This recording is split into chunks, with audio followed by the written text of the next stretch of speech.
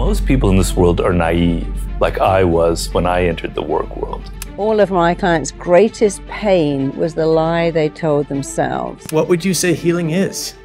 All healing comes from inside ourselves, and all healing is based on love. The most successful people in the world are the people that can self-soothe. They are good decision makers. They are hyper resilient. They don't stop at failure. The past is actually a representation of who I am now, rather than who I am now is a representation of my past. I want to write this down because I feel like that just blew my mind. Yeah. If you're very pleasant and you have a profound experience of life, you have a right to do nothing, absolutely nothing. I could sit here and cry and tell you all kinds of tragic stories about how I outshone the master and how miserable it made me, right? So I was one of those people who was a bit naive and didn't understand this kind of secret language that people in power have, right? So a lot of the book is opening it up, this world, to everyone, right? It used to be only white men of a certain age and a certain social background who had access to this kind of knowledge, who could have that kind of power. And it kind of pissed me off that it was like this secret that nobody wanted to share. I wanted to open up, I wanted to end all the hypocrisy. I wanted everybody to see that this is how things operate behind closed doors, etc. So I wrote the book to kind of reveal these secrets, right? The book is really I'm not trying to instruct the sharks out there and try to make people more manipulative. I'm trying to make you less naive in your life. And that was sort of the purpose behind the book. And since that's the spirit I wrote it in, it's interesting to see that that's the spirit that most people take it in.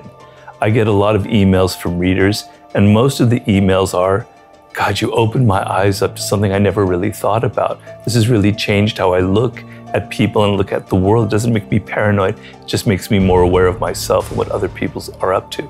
So that was sort of the motivation behind the book. It's helpful to hear because I think that probably mirrors my experience quite a bit with the book. When you read the title, you maybe get an impression and try to figure out what is this book actually helping me do? But then as I picked up the book and started to read it, I probably put myself in that naive camp as well. And so it felt like this is really helping me decode something that I know has been happening, but I haven't really known how to understand what's been happening. When I was digging into the laws of human nature, you bring up terms like narcissism, and those who would feel like, that's a term that's outside of me. I don't connect with that. That's not me. That's somebody else. And this idea of get over yourself. I mean, all of us are on that spectrum. All of us have this connection, this innate drive, and when you can embrace that, you can understand it. But when you hold yourself away from it, it feels like it's easy to kind of have this facade on the world or kind of see the world like it's outside of you. Was that a big important piece of the book? Very much so. So the most elemental law of human nature is that we deny that we have it, right? It's always the other people. I'm not a narcissist. I'm not aggressive. Oh, I don't have a dark side. No, I'm not irrational. No, none of those things, right? So we want to deny it. But it's so insanely irrational. We all come from the same origins.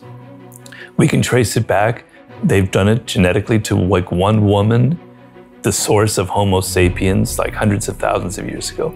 We're all cut from the same cloth. No matter our culture, no matter our gender, no matter our period in history, we all have the same genetic components. We all went through the same evolutionary process, the same brains wired in the same way. So if some people are deep, what I call deep narcissists, no doubt, and they're toxic and they're difficult.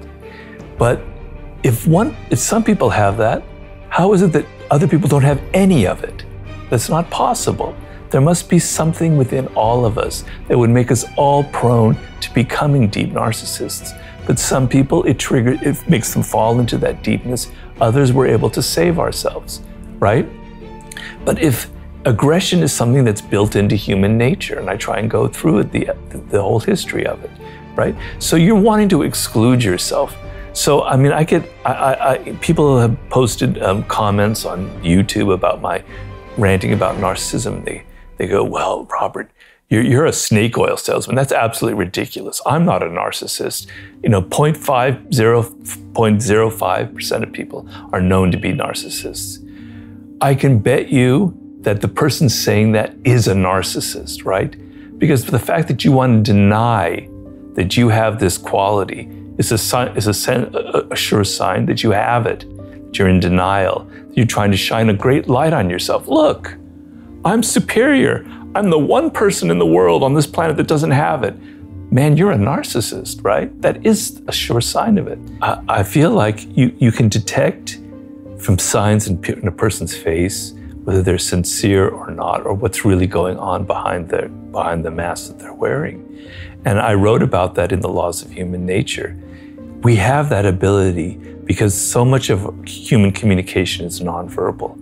It's a skill that was developed over hundreds of thousands of years by our ancestors before language is invented, reading the thoughts of other people so we could get along, before we could express things in words. We are masters at picking up those signals. You're just not paying attention, you're not learning it. But it's hard for the face to lie, right? It's even harder for the voice to lie. The voice is the last thing that you can use to lie. I know I had my Irish accent, but if somebody really saw through it, they would see kind of the bullshit that was going on. And so it's hard to train the face when you don't really feel joy. When you say you got a promotion, and I'm kind of secretly going, oh shit, Tyler's doing better than me in life, damn. Yeah, that's great, Tyler. Oh, that's wonderful. Congratulations. The kind of tightness there is just revealing that, oh shit, he's doing better than I am, kind of thing, right? Whereas, wow, Tyler, that's fantastic. I'm really happy for you.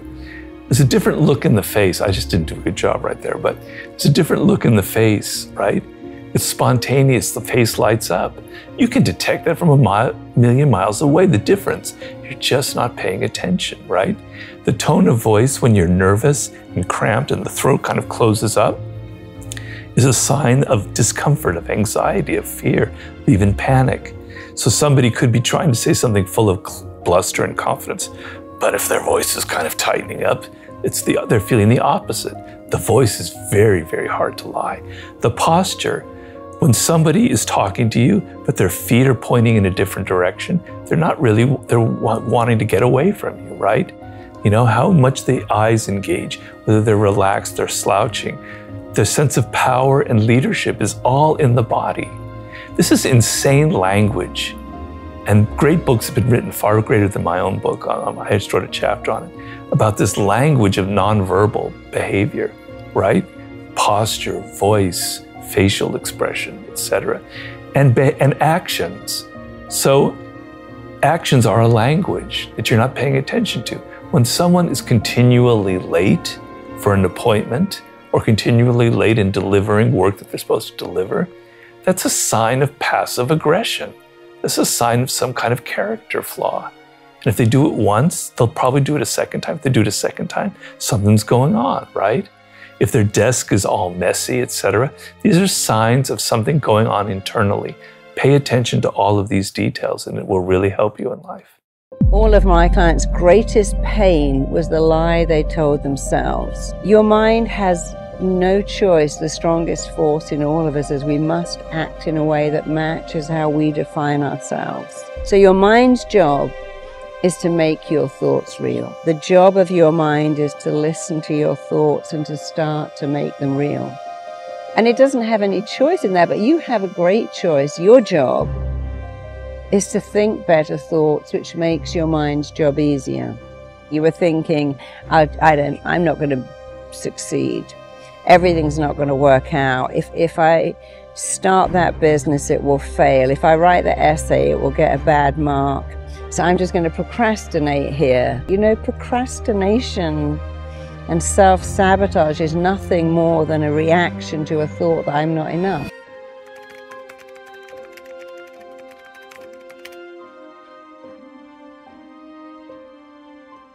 Is that really the basis of RTT, to rapid transformational therapy, to have people change their narrative, whether they do it on their own or they do it through a therapist? What's the basis of Well, I think for most of us, we make a belief without realizing that that belief turns around and makes us, and then we have something called confirmation bias. We now look for proof that that belief is real. So I can have a belief.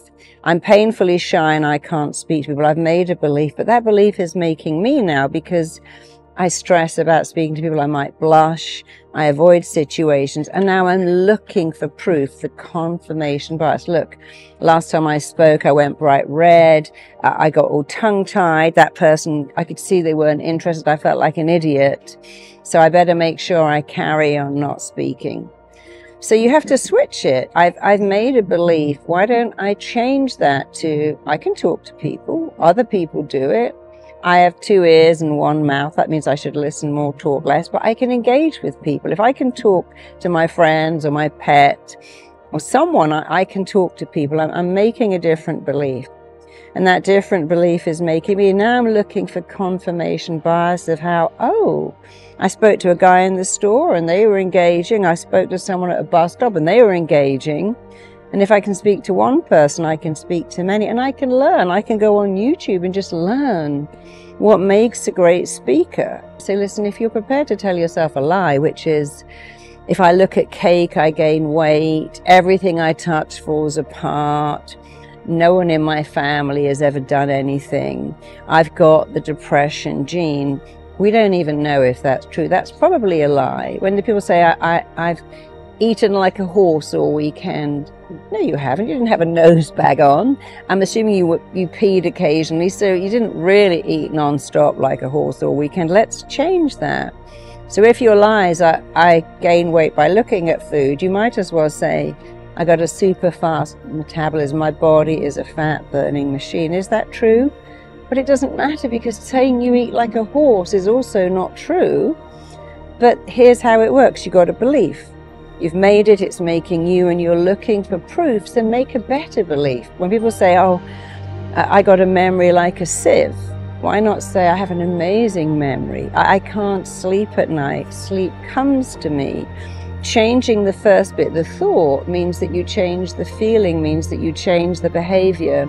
And people say, no, it's amazing. I just thought a different thought, and everything changed on a dime. So your mind's job is to make your thoughts real. The job of your mind is to listen to your thoughts and to start to make them real. And it doesn't have any choice in that, but you have a great choice. Your job is to think better thoughts, which makes your mind's job easier. So when you understand your mind's job and you understand your job, so let's imagine you're saying to your mind, if I get dumped one more time, it will kill me. If one more person ghosts me, that's it. It will ruin my life.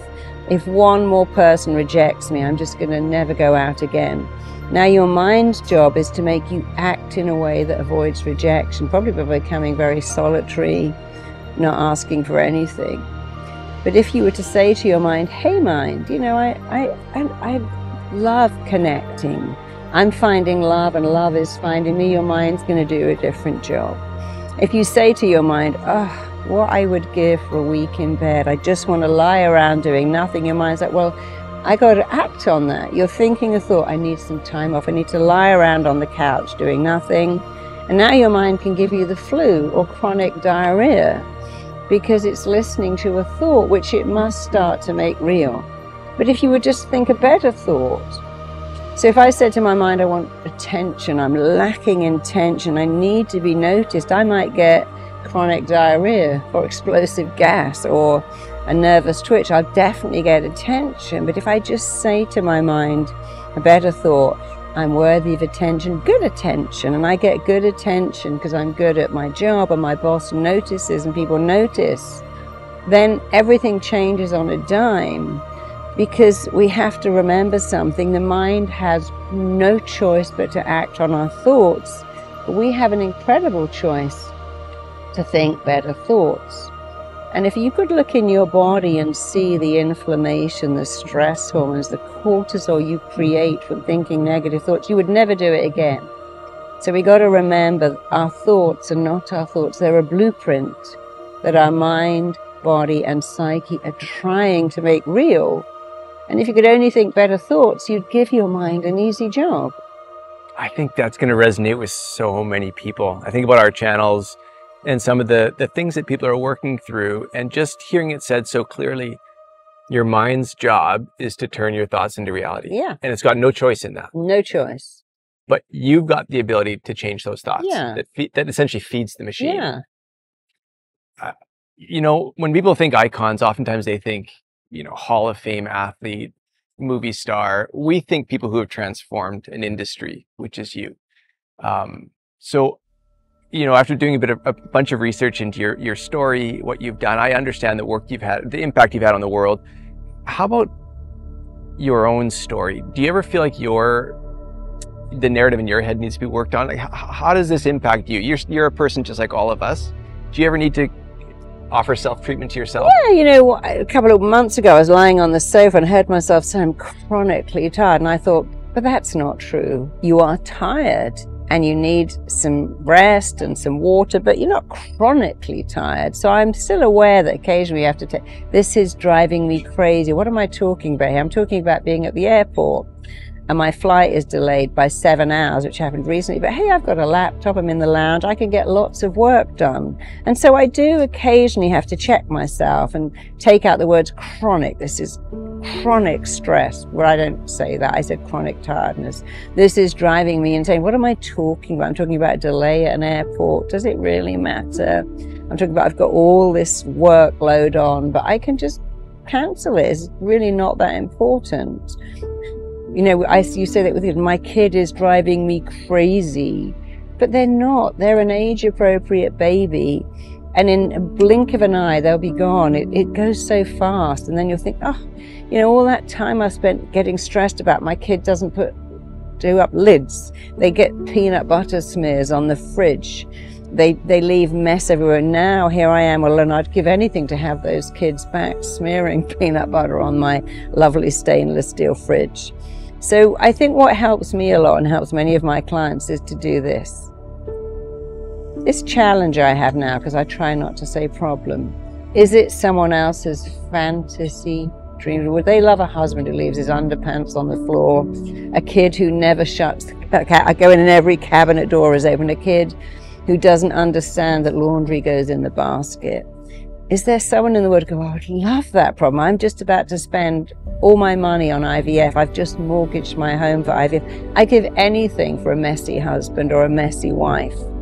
And so that really helps you to think, wow, is my problem someone's fantasy dream come true? And also I learned maybe 30 years ago to change my story. You know, my story was interesting. My mother, when I was pregnant, told me that when she was pregnant, she was having an affair with my father's best friend, and that she really wanted me to be his baby. When I was born, she was so upset. She turned her face to the wall. She said she cried for a year because I was the wrong baby. She didn't tell me that till I was having my own baby, because she was telling me, you know, she said, you cried for 2 years because you must have picked up my disappointment that you were the wrong baby. I wanted a piece of this guy. I couldn't marry him, but and you weren't his. And I was so upset. And for a while, I felt this tremendous sense of shame. I was the wrong baby. And my mother in the 60s was having an affair with someone else. But then later I thought, wow, I could reframe that, because my mother told me that both men were in the maternity ward when I was being born. They both picked a name for me. He picked the name Candy. And funny enough, I would never recognize that name. I hated that name. And Marisa was a kind of a weird name, when every kid at school is called Jana and Sarah and Claire and Pamela, and here was I, Marisa. But later I thought, gee, that's actually really cool. If 2 men wanted me when I was being born, I should have known that when I was 20. I wouldn't have dated all those idiots. I'd gone, hey, no. When I was being born, 2 guys wanted me. 2 guys were waiting for me to be theirs, and they both picked a name. So I switched the shame and the embarrassment to, it's actually kind of cool. But that's the thing. You get to edit your story, upgrade your story, rewrite your story, change your story. You know, people say, but I was abused when I was a kid. How can I edit that? Well, that's a horrible, horrible thing. So people might say to me, but that's easy for you. I was abused when I was a baby. I was physically abused, sexually, mentally abused. How can I reframe that? Well, I would never diminish how horrific that is, but you're an adult now. You don't live with those people. You have the power to make better choices, to say, no one's putting their hands on me. I will never do that again. And so our job is to look at our story and think, well, if I retell this story every day, am I keeping it going? Why don't I change it? Because you do have the power, should you want to edit your story, rewrite it, and change it. What would you say healing is? All healing comes from inside ourselves. We have the physician on the outside and the physician on the inside. All healing comes from within us, and all healing is based on love. That's the center of holistic healing. Love is the center? Yes.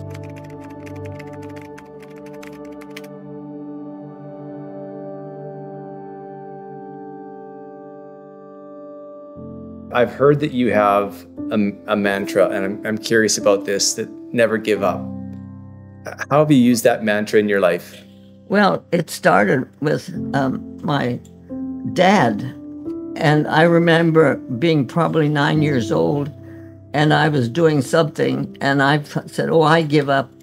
And he looks at me and he says, are you a quitter? And I thought, oh man, that's like being a liar. No, I'm not a quitter. And if I, look back, there's statements. It's so important for us to understand what we teach our children. And these are things that were really brought to me so that I could understand the kind of life that I was going to actually live. And so, yeah, I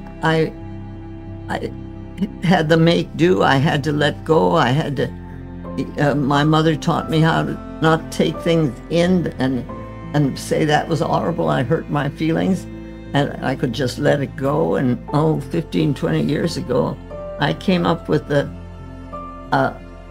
for myself, a kind of a structure for philosophy that I was building and all. I've come up with what I call 5 L's. The first one is life and love. Without life, there's nothing, You can be a seed in the Great Pyramid for 5,000 years and nothing happens until love, which is light and water and so on, softens the shell, and the light and the seed opens up and it grows. Life and love are one unit. They work together. It's like a pregnancy. When a mother is pregnant, she and that baby are one unit. What she eats, the baby eats. What she thinks, the baby thinks. It's a constant process. But that aspect of reality that is that baby that is being nurtured and grown within the womb doesn't really find its own identity until it takes its first breath. And then it becomes who it is. It takes the reason why it's coming into this earth. So it's this reality that life and love are one unit, and that as we work with each other that way, we can really understand aspects of ourselves, but aspects of the world around us, and aspects of other people too. The first L was life and love, and those two came together, and I understood those. But the third one was laughter. Laughter without love is cruel. It's mean. It takes families apart. It has caused wars, Laughter can be cruel, but laughter with love is joy and happiness. And the fourth L is labor. Labor without love is drudgery. It's you just gotta go to work. You just gotta do this. Too many diapers. But labor with love is bliss. It's why we singers sing, why painters paint. It's why I do what I do. It's why you do what you do. It's what makes our hearts sing. It's that inner aspect of our being that comes alive, and we'll work 5 times as hard as we were when we were dragging ourselves along with the drudgery thing. And the 5th one is listening. Listening without love is empty sound. It just doesn't make any sense. You don't understand. But listening with love is understanding.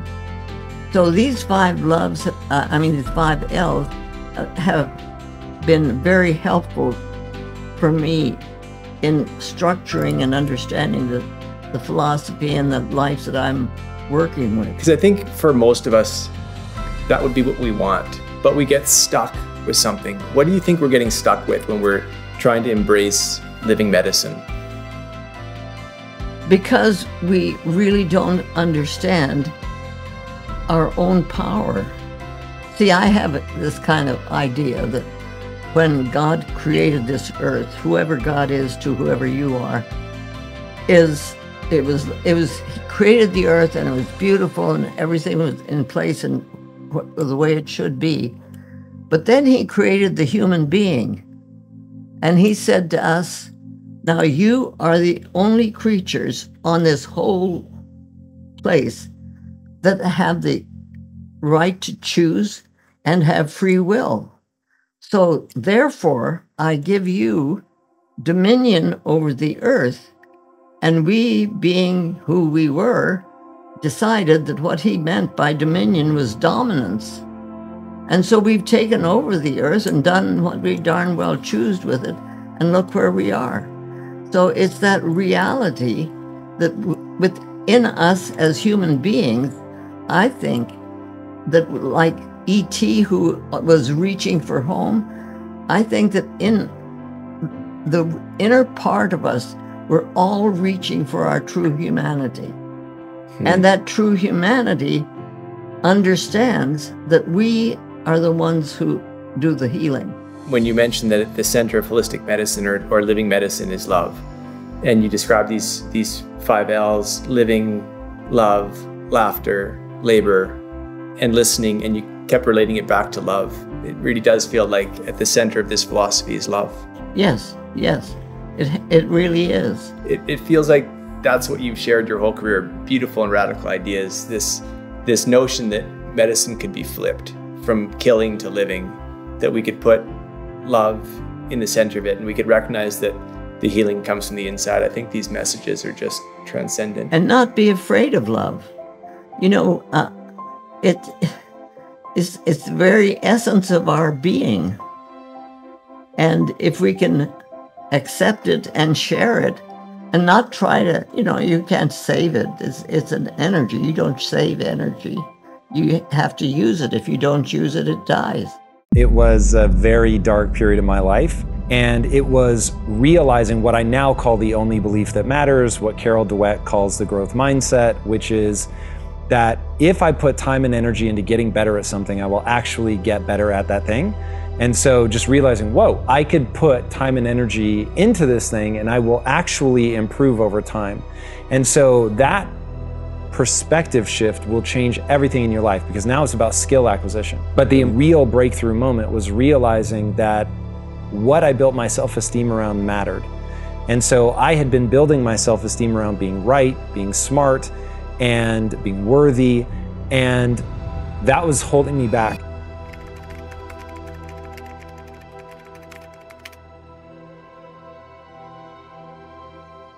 Before Quest started, you were in a dark place in your life for a period. And so all of this stuff about mindset existed back then too, but maybe you weren't able to embrace it the way you are now. Where were you at then, and what flipped the switch? I talked earlier about you have this thing called the psychological immune system. And the psychological immune system is going to give you reasons why that failure is not your fault. And the bad thing is that it focuses you outward, right? Like, oh, it's their fault. They did this. They're holding me back. The world doesn't want me to succeed, whatever. The good thing is it actually stops you from beating yourself up too much. And so if you can learn that, oh, wait a second, I need to value myself for something, but that something does not need to be being right. And so instead, if I switch it to I'm going to build my self-esteem around identifying the right answer, now all of a sudden you actually can have a growth mindset. You can be focused on getting better and improving and just learning, because when you realize that you've made a mistake, it's actually exhilarating because you're like, whoa, I can run the physics of progress, I can get better at this thing and make this incremental improvement. And so that was life-changing for me. And so, of course, it wasn't like, oh, line in the sand, my life was bad, now my life is good, but it was line in the sand, I'm not making progress, now I'm making progress. And so that day really did, and I remember the whole debate that I had with myself, that day was like, oh, this is like the first day of the rest of my life. I'm no longer gonna value myself for being good, smart, right, worthy. I'm gonna value myself entirely for being willing to stare nakedly at my inadequacies, figuring out what I need to get good at, no bullshit, what would it take to achieve my goals, and then I'm just gonna do that. And I'm gonna do it knowing that success cannot be guaranteed. So I have to find a way to love this even if I were failing. And that becomes the magic cocktail. It doesn't mean that you ever stop wanting to win. Like, I'm still very much motivated to win, but I'm not devastated when I lose, and I'm optimizing for the struggle. So in the struggle, when I'm not sure if I'm gonna win or lose yet, I'm still having fun. I mean, all of that sounds super logical, right? But so many people are caught, like, not at the logic part, but at the emotional part, where it's like, my brain gets this, but something's happening inside of me that I'm just feeling like I'm at arm's length from what I'm trying to achieve. So how did you go from, like, and maybe you weren't there, but, you know, emotional, because I think that a lot of people are listening to this thinking, cool, I want to achieve my dream. Maybe it's not happening as fast as I wanted to. I'm in an emotional spiral. How do you go from emotion to logic, where now it feels like there's a pathway out here? Don't try to get out of emotion. Stay in it. Live with it. I love it. Just recognize that you're having a biological experience. Nature has hardwired your brain in a certain way, and not all of those emotions are useful. The problem is people think if they feel it, then they need to embody it and they need to act it out. I am highly skeptical of my emotions. So if I feel angry, I'm like, should I be angry? Like, is this gonna be useful? And so I have a rule in my life. I only do and believe that which moves me towards my goals. Now, that doesn't mean that I don't have a relationship with reality. I do, because the only things that are gonna move you towards your goals are things that are both true and optimistic. If it's not true, then you won't make progress, because the definition of true is the thing that allows you to better predict the future. And the way that people are going to react, or the way the world's going to react, whatever. And so to make progress towards your goals, you need something that's true, but you also need it to be optimistic. So I'm checking myself against my emotion. I'm going to have a negative emotion because that's what nature needs, right? Nature's trying to keep me alive long enough to have kids that have kids. Nature's not trying to make sure I enjoy my life. Nature's not trying to make sure that I achieve my goals. Nature has one goal and one goal only: make sure I stay alive long enough to have kids that have kids. Now, embedded in all of that is my need to serve the community, my need to improve myself, my need to do hard things, like all of it. But once I know, that's the evolutionary motivation. Like, that's where that's coming from. So now I'm like, okay, I need to understand how the brain works. I need to understand what the emotions are. I need to understand what triggered the emotion. And so while I'm being a little bit tongue-in-cheek about, no, go ahead and stay in your emotion, the reality is I'm just trying to understand my emotions and then go, okay, how much of this emotion is useful in terms of moving me towards my goal? And then the exact amount of that emotion that's useful, I'm gonna use it and move forward. And then when you hit the point where it stops being useful, then you're gonna stop doing it. And I'll give you a fascinating example from my marriage. This was one of those moments where my wife, on a dime, changed my behavior patterns. It was amazing. And you know the story. The funny thing is, I don't know what you're about to say. I've said it so many times, but you're gonna immediately be like, oh yeah, actually I remember that. So I have a real insecurity around my level of intellect. And I was just complaining and complaining and complaining and complaining about my intellect. And finally my wife goes, complaining isn't sexy. Insecurity isn't sexy. And I was like, oh. I was like, wow, it's really not. Did I say that harsh? You don't be, and I quote, insecurity is not sexy. But was it harsh, or was it like, look, babe? Harsh. It was the verbal equivalent of grabbing me by my collar. No. I mean this to the letter of everything I'm saying. It was the verbal equivalent of grabbing me by my collar and punching me in the nose. And I was like, thank God for this woman. Because she didn't say it the first time I complained. She didn't say it the second or the third or the fourth or the 10th or the 20th or the 50th. But around the 100th time, she's like, you do understand, like, this is not moving you forward. This isn't sexy, which is precisely what she knew I needed to hear. And I was like, thank you. And so that made me realize, saying this, because one of the things I find most joyful in life is the way that she looks at me when we're alone and I do something cool. And I live for that. That's incredible. And so when she said that, I was like, wow, yeah, like I'm not looking for you to uplift me right now. I'm looking for you to woe is me with me. And that's not useful. It doesn't take me towards my goal.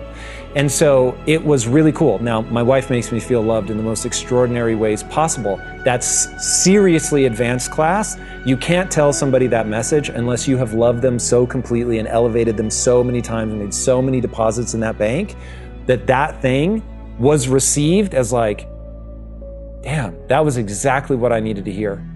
And so that kind of thing can be very, very powerful, but you have to understand how you can get in your own head. You can be leading yourself down a destructive path. You need to pattern interrupt that. You've got to be thinking, what's going to progress me towards my goal? So being concerned about my intellect is useful to a point, right? It makes me take things more seriously. It makes me go, hey, I'm not Elon Musk smart, so I'm gonna have to like work harder, work differently, surround myself with intelligent people. So it makes me do those things, but the second it becomes corrosive and now I'm diminishing myself, that's where you have to pattern interrupt. And so my wife gave me all the grace in the world to recognize it myself, to, try to lift me up. No, babe, come on, like you're one of the smartest people I know. She's very kind to me.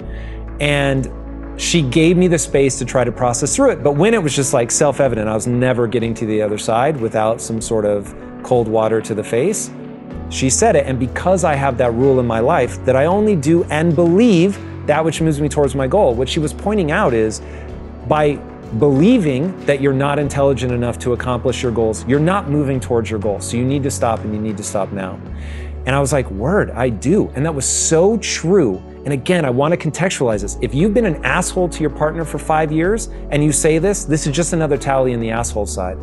But if you are there, like we were just having this conversation yesterday, and she came in the room. I live with her. We work in the same house we live with. I see this woman almost 365 days a year. I must see 362 days a year. I mean, it's literally absurd. She walked into the room and I lit up, and she was like, you do that sometimes where you will light up at the sight of me. And I'm like, yeah, because it's so ingrained in my nervous system that you're good. You make me feel good. You uplift me. You make me feel like the best version of myself. You look at me like you think I'm extraordinary. And all of that 22 years in, my nervous system is just like, good thing, right? And so when I'm surprised and this good thing walks into the room, I'm like, whoa. So I say all of that so people understand. You can't just go around saying the hard thing to people like that. Like, you have to earn that moment. But because she had earned that moment, it was so perfect. And you need those reminders to only sit in the negative emotion as long as it's effective. Because once it becomes corrosive, you've got to stop it, even if you think it's true.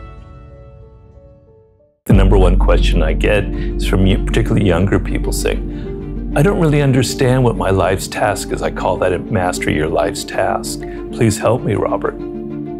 The earlier you figure it out, the better off you are, but it can happen later in life. Now, I figured out at an early age that I wanted to write. I didn't know what I wanted to write, but I loved words and I loved writing. And if I didn't have that connection when I was 8 years old, all the way into high school and college, I would have been a lost soul. And I empathize with a lot of people who don't have that feeling when they're 8 or 18 or in their 20s. But I've tried to tell people everybody has it.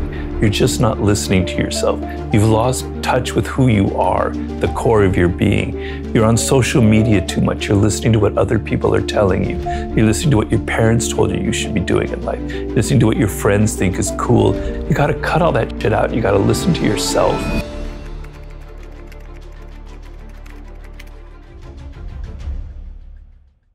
You have to be patient. It's not going to come like a light bulb in your head. I was meant to do this. I was meant to write the 48 Laws of Power. That's not how it works. It takes time.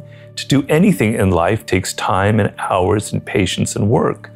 I recommend starting a journal and such and writing down some of the things that I think are important to you. So I like to tell people to go back to their earliest childhood memories of things that really excited them before they got mixed up with parents and teachers and all that, other people telling them stuff, you know? Like for me, it was words and language. I just was entranced by the sound of language itself, right? It was like music to me. You had something like that. There's a book I recommend. It's a bit technical, but it's a brilliant book called The 5 Frames of Mind by Howard Gardner. The point of this book is that there are 5 forms of intelligence. We normally associate intelligence with intellectuals, with our Noam Chomsky, with Albert Einstein. And he says, no, intelligence comes in all forms. Working with your hands is a form of intelligence. A carpenter has a high form of intelligence. People who are sports, who are athletic, who use their body, that's another form of intelligence. There's music, there's math, there's language. You have one of these frames of mind. By the way your brain is wired, you are inclined towards one of them. Figure that out. If you are somebody who's word-oriented and you end up going into a field that's about math or about numbers, you're in for a lot of pain in life, right? So you've got to figure that kind of what I call primal connection to some kind of field. You have to look at the things that you love and the things that you hate, right? So early on, entering the work world, I figured out that I don't like working for other people. I hate to say it, some of it maybe I'm antisocial in my core. I don't know, I hope not. But I don't like working for other people. I don't like all the politics, all the crap you have to put up with. I realized early on, I gotta be working for myself, right? So what you don't like is very instructive to you, right? You're looking at things that are very powerful inside of you, that are emotional. They're not intellectual, they're thoughts. They're feelings, they're emotions. They're visceral things that you connect to, right? I've always been fascinated by our earliest ancestors.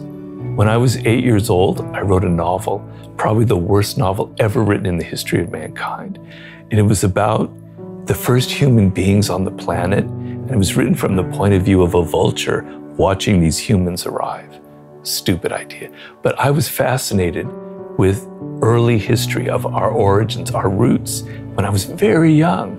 And that subject continues to fascinate me. If I ever read an article about Neanderthals and all the discoveries going on about their DNA, and I could read that forever. It's so fascinating. You have something like that. I know you do. And I am completely egalitarian. I believe everybody has that. When I wrote the book Mastery, which is what this book is about, to prove my point that everyone has it, I interviewed contemporary masters. And one of them is the woman Temple Grandin, who was born with high-level autism, right? She was going to be hospitalized for her entire life. When she was 2 or 3 years old, she had the good luck of finding the right teacher who brought her out of her shell. And she eventually became a very respected professor of animal research, right? She's absolutely brilliant, and she also studies autism itself. If somebody with that kind of disability, that kind of thing, you know, everything stacked against her, if she can figure it out and reach mastery, then I certainly believe everybody has that potential. But I know it doesn't come easy. It's a process, and you have to be patient, but you have to put in the work. We have so many young people who watch this show, tune into our content, and they're filled with all sorts of pressures right now, all sorts of things that feel distracting. What's your advice for the 20-year-olds that are out there right now, dealing with a world that's very different than potentially how you and I grew up? But what's your advice for young people? Well, it's don't be too hard on yourself, and be patient. And so it's a kind of a mix that you have to go through, a bit of a dance. So on the one hand, you want to be serious about life. Life doesn't go on forever. Your youth will be over in 10, 12 years. You better believe it, it goes faster than you can imagine, right? Okay, so take it seriously, all right? So you want to realize what your life's task is. You want to develop those skills that will make it so when you're in your 30s, things will come together as they fortunately did for me. It's a common story that 31, 32 is that year where things turn around for people, right? But on the other hand, you don't want to be so damn serious, so damned linear in your thinking. I've got to head down this path to make this amount of money, etc. You're young. Have some fun, have some adventure, have some excitement. But at the same time, also have that sense of discipline and that sense of purpose. You can do both things at the same time. Now, the circumstances now, it's easy for me, a boomer, I have to admit that, to preach to you when you have gone through we've gone through a pandemic, what looks like to be a recession, and then if you're a millennial, you went through the crash in 08. It's easy for me to preach. You're dealing with really difficult circumstances. And there's what they call the Great Resignation now, is that it, right? So a lot of people are rethinking their lives. They don't want to work at crap jobs just to get by. And I applaud that 100%, right? That's great. So you want to think about working for yourself is the ultimate position in this world. And even though times are difficult, even though it may seem like just a dream, there's so much potential out there for entrepreneurial spirit, for creating your own startup, for creating your own podcast, for going your own path in life. You don't have to follow other people. It's not like it was when I was growing up. There were things that were better back then, but there are things that were a lot worse, right? You have so many more options. It's just that you're not going to reach them. You're not going to be happy in this short time that you have to be alive unless you take it seriously, unless you learn skills and develop and go through an apprenticeship in your 20s, etc. So if you can balance those two and still have some fun and adventure and excitement like I did, I mean, I don't want to hold myself up as some model, but, being an Irishman in Paris in my early 20s, I was having adventures, right? So just don't listen to your parents go, I got to be making $100,000 when I'm 23 and go to law school and do all this stuff. You're going to burn out. So kind of understand I guess the main thing I would say is know who you are, know what you're deep down in your core, what you love, what you hate, and what you were destined to create in this world. That's like the most important process you can go through.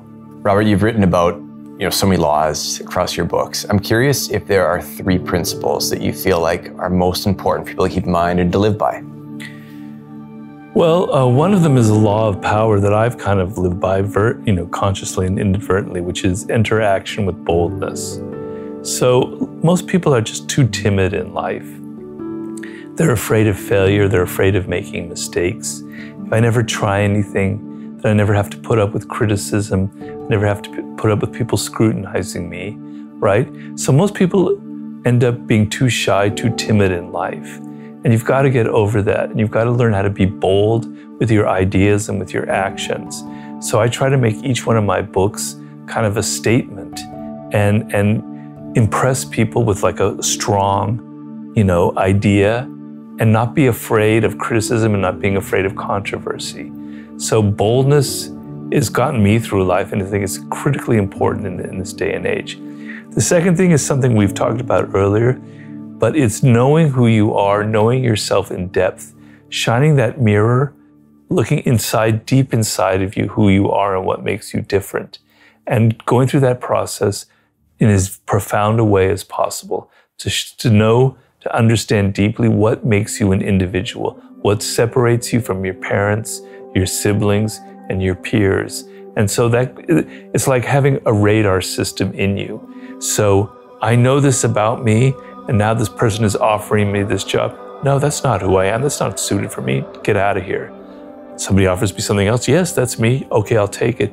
It's like an internal radar system that'll guide you through life.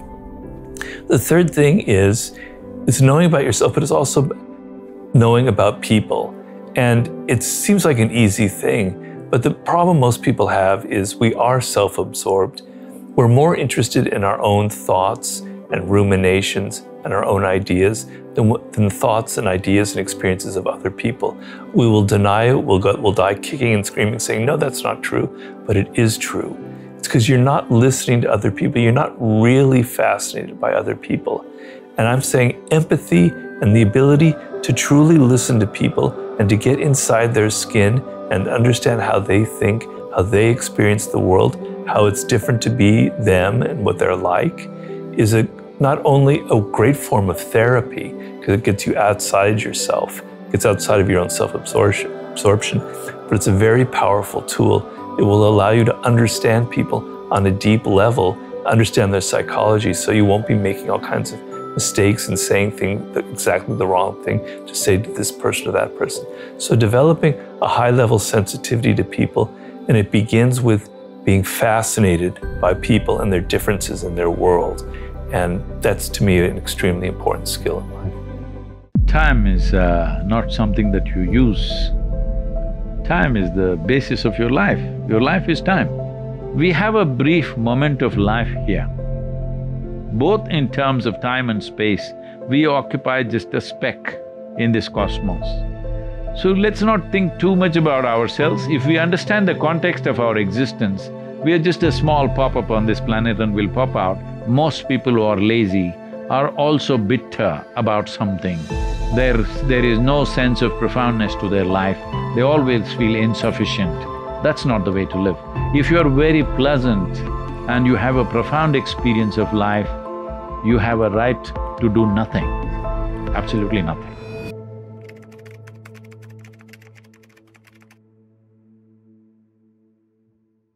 I don't know many people that consciously wake up and think, I want to be lazy, or I want to lean towards death. What do you think it is that's getting in the way of people's potential? Well, most things that human beings do are not done consciously, unfortunately. It is mostly compulsively done, and that is the whole problem with humanity. With the level of intelligence and competence that we have, the moment we function compulsively, we become destructive. If you become conscious, naturally you will curtail so many of your actions because they are absolutely unnecessary. Either you're trying to be better than somebody, which you can never be, and or you're trying to do something in competition with the rest of the world, wanting to prove some nonsense that nobody's convinced about anyway. And all these countless number of people who existed on this planet before you and me, all those idiots also were doing the same thing. But where are they now? They're all topsoil. You and me also will be topsoil after some time. I find that a really helpful point. I think one of the things that drives people oftentimes when they're not wanting to be lazy is that they want to compete. They want to surpass somebody else or surpass something that's in their mind. But it sounds like what you're saying is that one of the best ways to get over that, to stop being lazy, is to actually not focus so much on yourself and to not compete. No, I'm not saying don't compete or whatever. Essentially, you're thinking life is a race, right? This is coming from the understanding that life is a race. If life is a race, what is the goal? You must get to the finish line faster than others. You know what's the finish line? You want to get there sooner than me, don't do that, man. That finish line sounds like death. Of course it is. Finish line is death. So if you want to win the race, you must go ahead of me, please don't do that. I'm older than you, let me go first, okay? So, this whole nonsense about wanting to be better than somebody is happening because you have not found any sense of profoundness in your own existence.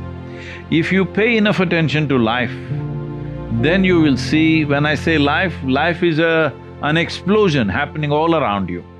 Not just… see, the basic misunderstanding is, when people use the word life, they are talking about their work, they're talking about their family, their relationships, their wealth, their money. No, these are all accessories, frills to life. Frills are fine, only if you have a skirt, frills are good. Otherwise, it's an embarrassment, all right? Right now, this is the situation of the modern world. People have too many frills, but no skirt. There's no profoundness to life, too much decoration. Where will it go? It will only lead to more frustration. They are saying in United States, which is the richest nation in the world, on an annual basis, about 120,000 people are committing suicide. A whole lot of them are below 35 years of age. I don't know the exact percentage, but a major percentage are below 35 years of age. Why are they doing this? They are doing this because there is no sense of profoundness. There is no struggle for survival. Survival is taken care of. Now you need profoundness. If there is no profoundness, you wonder why are you alive? Well, the Europeans, rather the English, have made this question very popular, to be or not to be, as if that is the most intelligent question to ask. I am telling you, if you are right now, you wake up in the morning and you're blissed out, do you ask to be or not to be? Only a miserable person asks that question. Essentially, when you ask the question, to be or not to be, what you are saying is a brief moment of life that you have on this planet, you are thinking whether to cut it short further. This is because time is a very relative experience. On a given day, you're very joyful. Have you noticed on that day, 24 hours, poof, went off like a moment. Another day, you're miserable or depressed, 24 hours feels like 10,000 years. So only miserable people can have a long life. So those miserable people raise all these kind of questions and make it like it's some great philosophy. Life is not a philosophy. Philosophy is a silly explanation to a life which is a phenomena beyond all explanations. You can only experience this. You can't deduct it into your philosophy. The moment you deduct it into your philosophy, you become a constipated life. That means it happens little by little. It doesn't happen like an explosion. And how did it materialize for you? Did you learn what you teach or did you discover it? I have neither learned nor discovered anything, I'm alive. So what is life I see? Let me make this very clear for all those people who are thinking some fantastic things about me. I know only one thing. I don't know too many things, I just know only one thing. Today even a five-year-old child claims to know 100 things. I know only one thing. I know this piece of life from its origin to its ultimate. I only talk about this life, but the world assumes I'm talking about them because fortunately life is made the same way within them also. On the surface, plants think I'm talking about them, the worms think I'm talking about them, every other human being thinks I'm talking about them. I am only talking about this because this is the only thing I know. And actually, this is true even for you right now because you don't know anything other than what happens within you. See, right now you think you're looking at me through this video. No, it is entering your lenses, going an inverted image in the retina, you see this image also only within you. You've seen the entire world only within you. Everything that you saw, heard, smelled, tasted and touched happened only within you. If you touch somebody else's hand like this, you think you're experiencing their hand. No, you're only experiencing the sensations which happen in your hand, isn't it? If your hand goes numb, if you touch something, there is nothing there, all right? So your whole experience of life is only happening within you. If you know this life in reflection, you know everything in that sense. But actually you know only one thing. Rest is all imagination, and that imagination has no fundamentals. The past is actually a representation of who I am now, rather than who I am now is a representation of my past. I want to write this down because I feel like that just blew my mind. Yeah. So basically, when you're thinking about neuroscience, and you're even just thinking about memory in general, memory is always a reconstruction in the present. So if I was to think right now about last week, that would be different than if I was thinking about it a week from now. And a week from now, I'll be slightly different, I'll be in a different context. And so if I'm thinking back a few weeks, I'm gonna be in a different place. And so the main thing is that who you are in the present is basically what is creating the past. Obviously, the past influences who you are in the present. It's kind of a circular, but memory is always a reconstruction in the present. And one of my favorite psychologists, he wrote a book called Time and Psychological Explanation. His name's Brent Slife, but he said that it's more accurate to say that the present causes the meaning of the past than to say that the past causes the meaning of the present.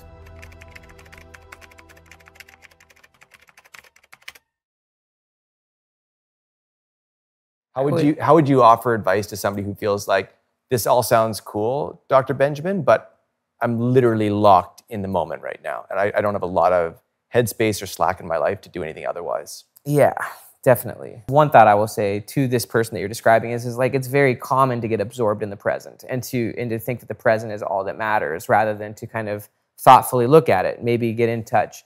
And getting in touch with your future self is very similar to just honestly meditation. It's not the same as meditation, but it could be a form of meditation. And so I would argue if you're not taking time regularly, even to just sit and just like think for even like 5 or 10 minutes, but like that everything feels too overwhelming, then you're, from my view, you're definitely like probably off course. And like, so getting connected with the future self, a lot of it's just really about like, am I on the right track? Am I on a track I want to be on? Do I like this? It's really a way of having conversations with yourself. It's very in line with just the whole framework of important versus urgent, right? And so it's like if everything feels urgent and you're not connected to what's important, then you're probably not making massive strides forward. You're probably on autopilot. You're probably on the hamster wheel. So I think it's extremely important, even if you feel stressed, even if you feel busy, even if you feel like you don't have those 5 minutes to just go and sit in your journal and just write all the things you probably need that more than anyone. But you never reach a point when you don't need that. You never reach a point when you don't need those 10 minutes. It's a continuous process of clarity and of making progress and of learning to prioritize and learning self-awareness. And so we all need it. We can all get overly absorbed in the present by the stresses of it and then downplay our future. So I think it's very common. Yeah. I'm just jotting this down, but I want to ask in a moment about trauma because I feel like it adds a bit of a different piece to it. But 2 things are coming to mind right now is, if someone had 5 minutes and wanted to start this, like they're bought in, what would somebody do? I've got 5 minutes of my day. That's all I got. What would be the practice that I get into? I would honestly actually start, if you only are going to give yourself 5 minutes, period, flat, actually do it at night. Okay.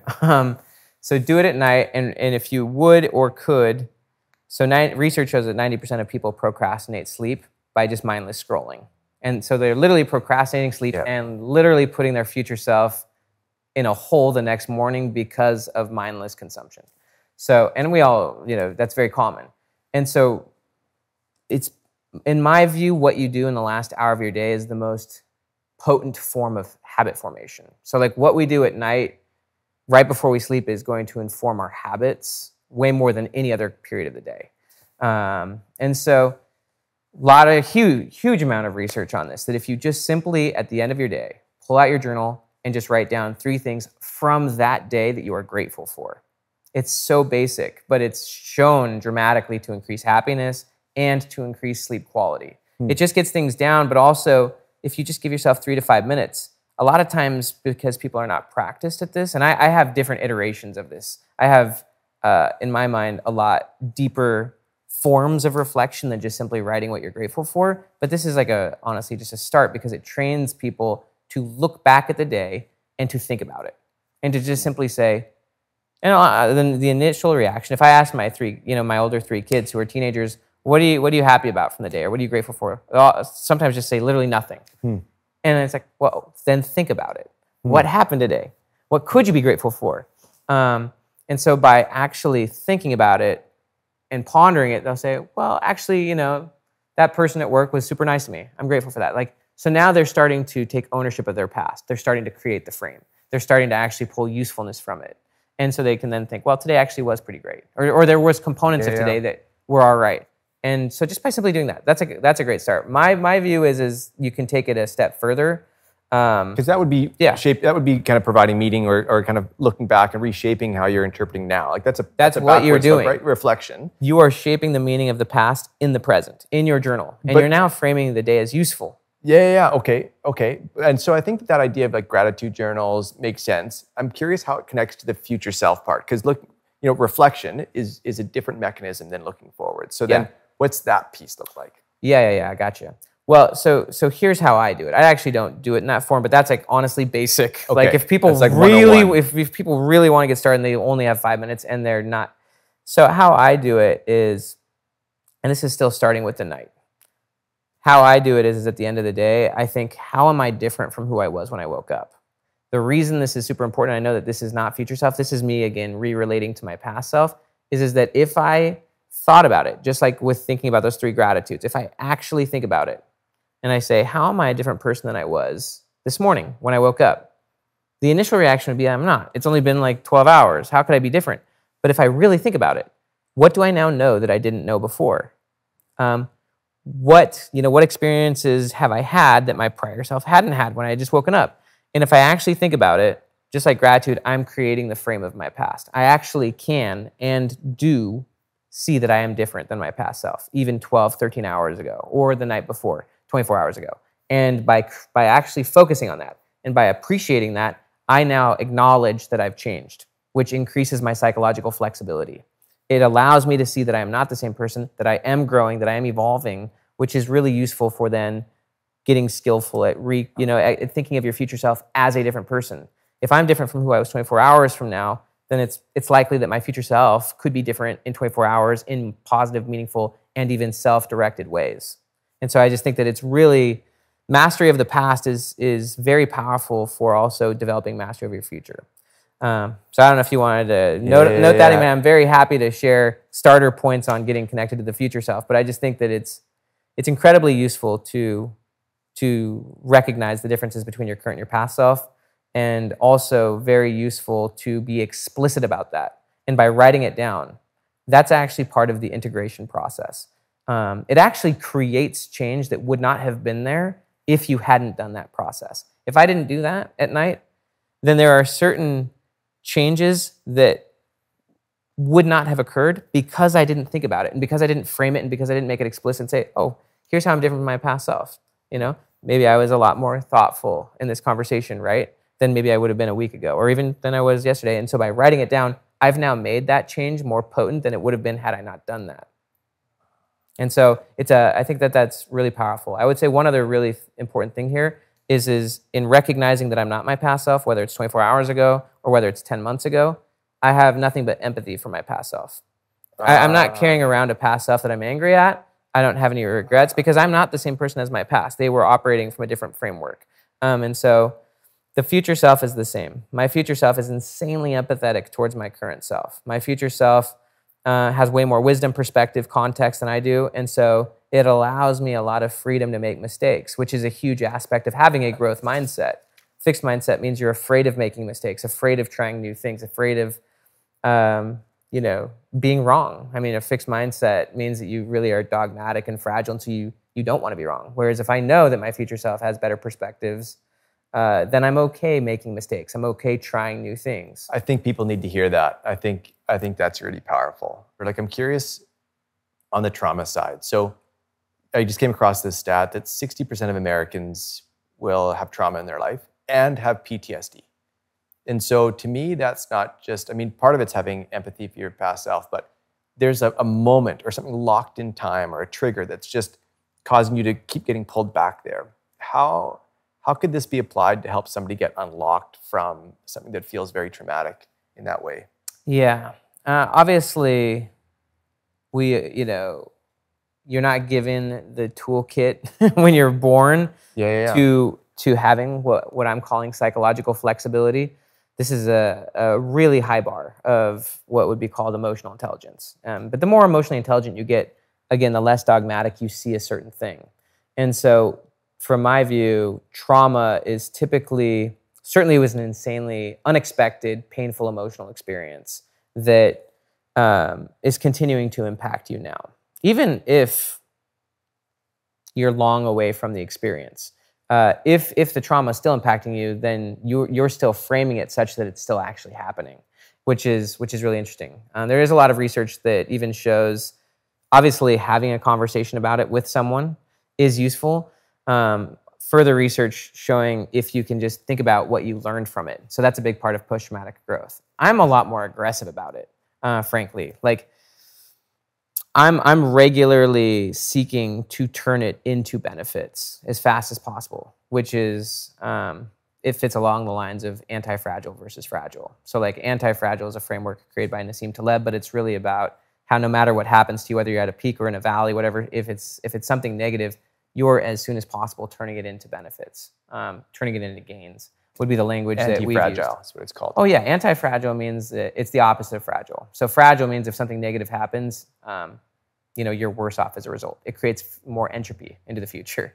And that's also a view where the past is driving the present. Yep. But if you recognize that it's actually the present that drives the past, and I'm talking purely in psychological terms, that it's the present. Drives the meaning of the past. Deeply, yeah. It drives the framing of the past, the context, which determines the content, the angle. And so if I know that, even if this is not as traumatic as we're talking about, where we're talking about PTSD, although, I've gone through extreme trauma, adopted 3, kids went through the foster system who they've had trauma.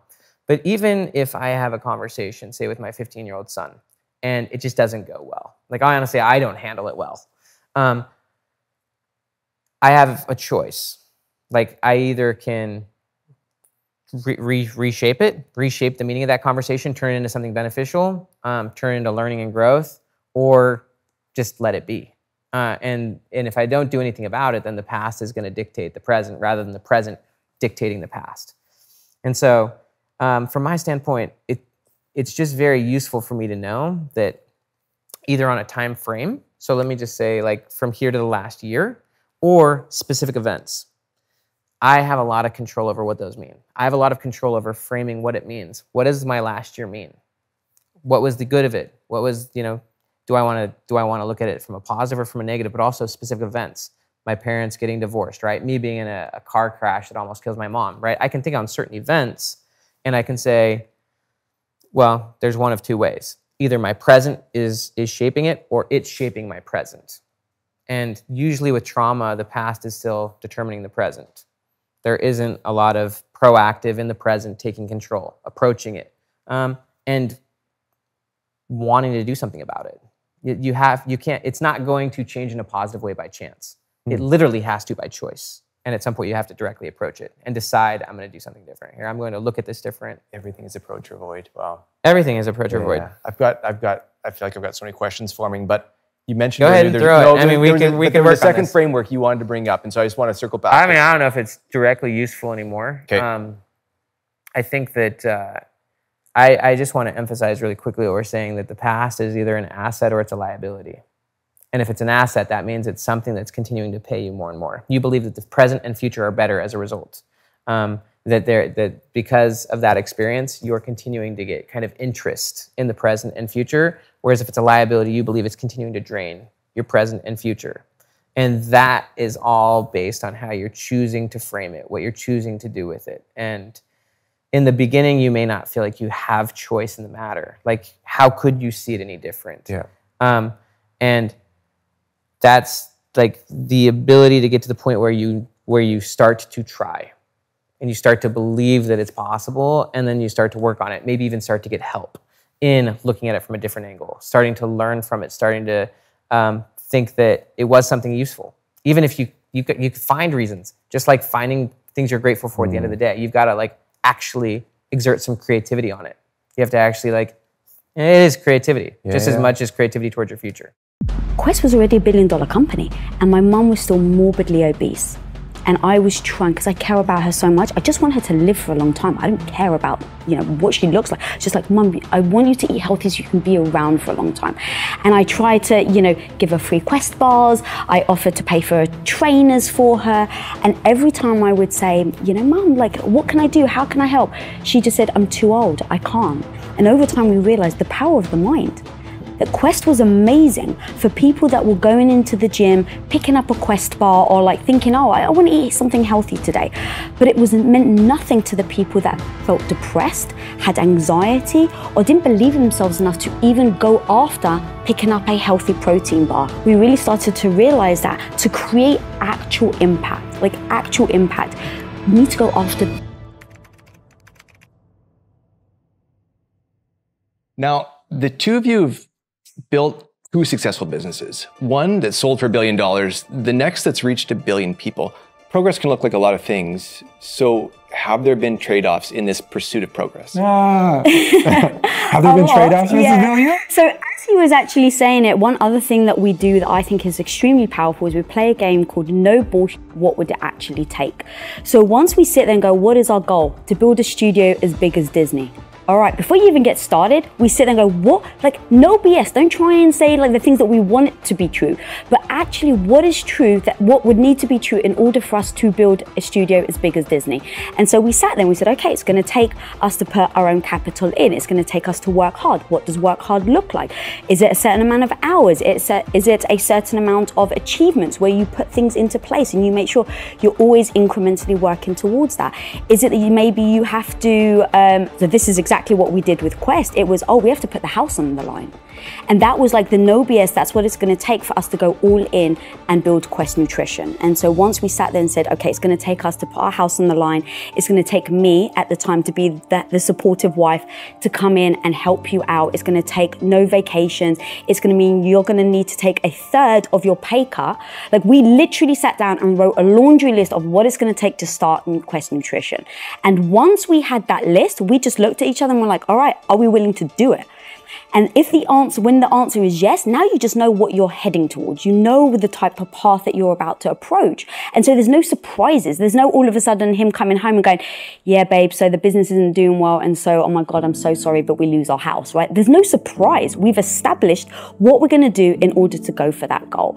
And in that comes the sacrifices. What are you willing to sacrifice? What are the things that you're okay with putting aside for now? And a lot of that was, I think you said it earlier, my self-esteem, my ego of like, I didn't know what I was doing. So every day I'm struggling, I'm trying to figure something out and I keep failing.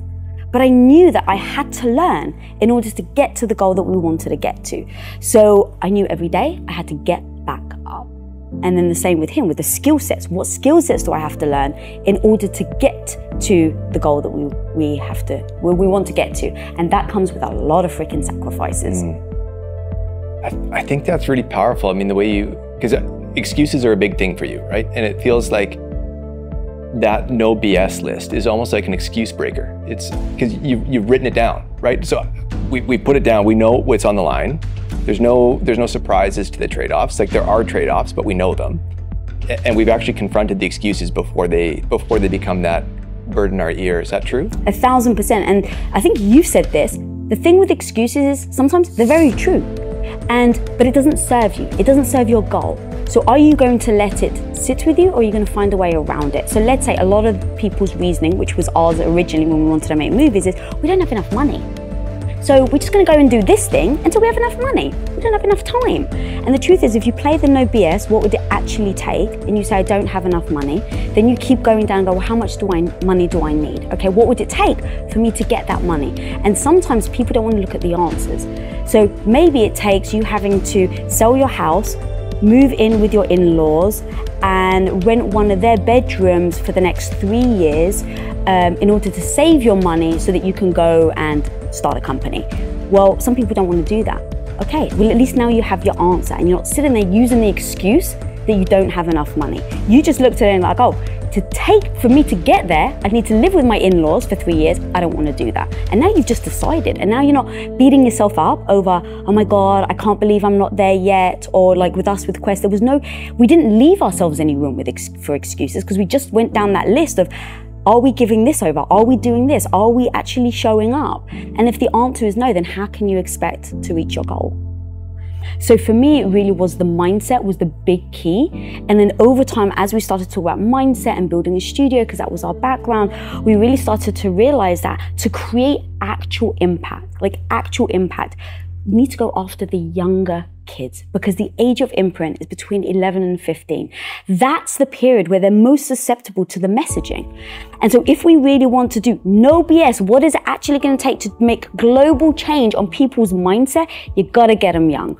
So we basically sat down and said, what does that look like? What type of studio do we build? And then for me, my personal thing has just been leaning more and more into young girls. It's I can wake up every single freaking day and fight for that 14-year-old girl that was me, that didn't believe in herself, that felt ugly, that was teased, that was made fun of for my looks. I will fight for that 14-year-old girl, so that if I can touch her then and let her know and have her help her to believe she can become anything she wants if she sets her mind to it and works hard, then I feel like my job is done. But it has to be, to me, on a global scale at that age, that's how you really make real change. So every day I wake up for that 14-year-old Lisa. You know, work ethic starts to boil down to how do I actually manage my days? Like, how do I actually get up in the morning, get something rolling, and do this 365 days a year, or whatever the pattern is over that time. So do you have, and I'm looking at you, Lisa, do you have routines, rituals that feel like, okay, all of this stuff is true, but it's gonna come down to me waking up and then having another great day. And then tomorrow, waking up and having another solid day, like that pursuit of progress. What are the rituals and routines that you have? Yeah, I definitely have, because I've had a lot of health issues.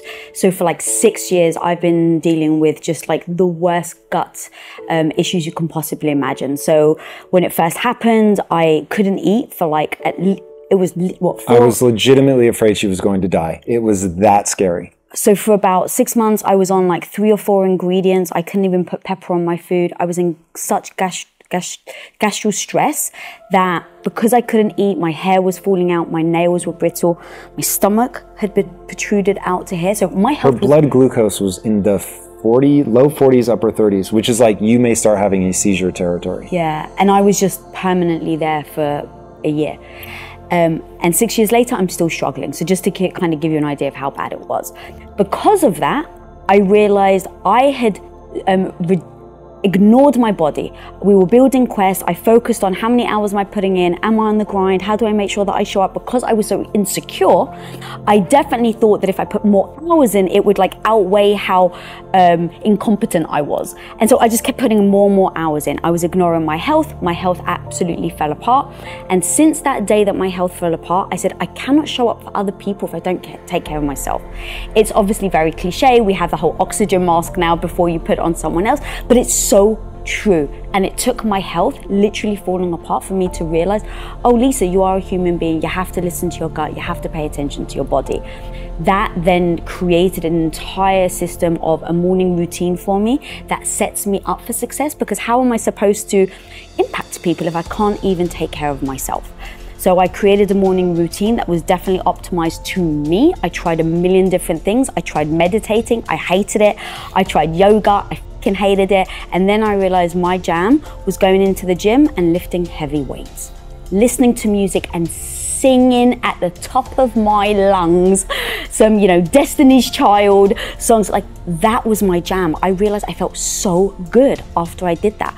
So I started to stop listening to other people telling me what I should do, and I just left space to experiment in the morning with a different thing. So I got up and I read, and I was like, this is really boring, right? So I just tried a bunch of things and then saw what was the best for me. Same with the food. My breakfast has all been optimized because of my gut health. I've tested so many different foods to see what sets me up for the day with brain clarity, with energy. That's all to do with experimentation. Once I found all these moments of optimization, I then created my morning routine. But the biggest thing that changed it for me was my Saturday routine. I take Saturday mornings off completely. I switch my phone off. I've told all of my friends, all of my family, you cannot reach me on Saturdays, period. My friend, and of course, everyone pushes back. What do you mean? What if we need you for, emergencies? And I was like, you can text Tom. I'm with him. And so, you kind of start telling more people just like, yeah, but what if I don't have Tom's number? It's like, but you know him who knows Tom. And you're like, but what if I don't know someone that knows Tom? Said with love, then you're not close enough to me to warrant disturbing my self-care time. And so I've made it a rule. I got massive pushback. I stuck by my boundary because I set this boundary up for my own self-care so that I could show up for everyone else. And so I set this boundary, I stuck to my boundary. And now, like years later, everyone respects it so much that if I go to say to someone, oh, okay, yeah, let's do it on a Saturday, they'll be like, no, your phone's off. I'm not gonna talk to you. And so setting that boundary, setting that space, and then I'm creative. So I pick up a pencil and I just draw. That's all I do. And that's my time. That is what we call selfish time. It is my selfish time. And every Saturday, I do everything I possibly can to be at my art desk and serve myself first. So that is imperative. If I don't do it for a couple of weeks, I notice the difference in my spirit, my energy, my happiness, my enthusiasm, how I show up in our relationship, how I show up as a leader, everything. There's going to be some obstacles that we feel that, we can't overcome, or when you're on your path to success, there's always going to be those roadblocks here and there. So I tore pretty much all the ligaments in my right ankle. I ended up finding out the next day after the game that I had broke my fibula. I'm pretty sure a lot of people probably doubted. I mean, the city of Philadelphia, they doubted, I'm sure, that I would have been ready. And I told them, I was like, I said, if the team, when they win or if they make it to the playoffs, they make it to the Super Bowl, I told them with no hesitation, I said, I'll be ready. I may not be considered the GOAT in some people's eyes, but if you look at me and you look at my highlight, I definitely fit the description. But at the end of the day, we're all gonna struggle. I struggled, but I didn't quit. And that's what I encourage a lot of people to do. Just don't quit.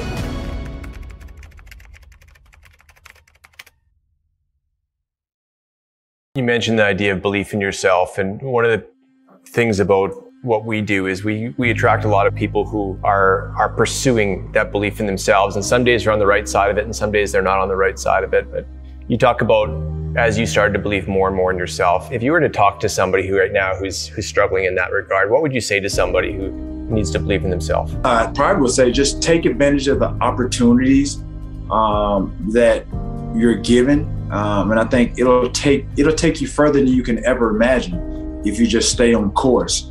I think for me personally, what set me apart, I think, from everyone else is that my dedication and my discipline and just the execution of being consistent is what put me in a different stratosphere, just put me on a different level. And I think people were able to see that. Sometimes, like I said, I didn't want to just blend in. I wanted to stand out. And so even with my daughter who's playing volleyball now, right now she's a better athlete than I was in high school. She plays, she's going into her senior year, but she plays volleyball. She was playing on the varsity volleyball team as a freshman. And I can't say enough about her and what she's able to accomplish. And I wanted to instill the confidence in her and really just share with her what she's accomplishing and what she's doing, because that doesn't happen all the time. When I was in high school, there were a couple of athletes on our basketball team that played at the varsity level as freshmen and sophomores. That's a sign of greatness. That's something, that's potential. That's showing you that you have ability that's well beyond where you are.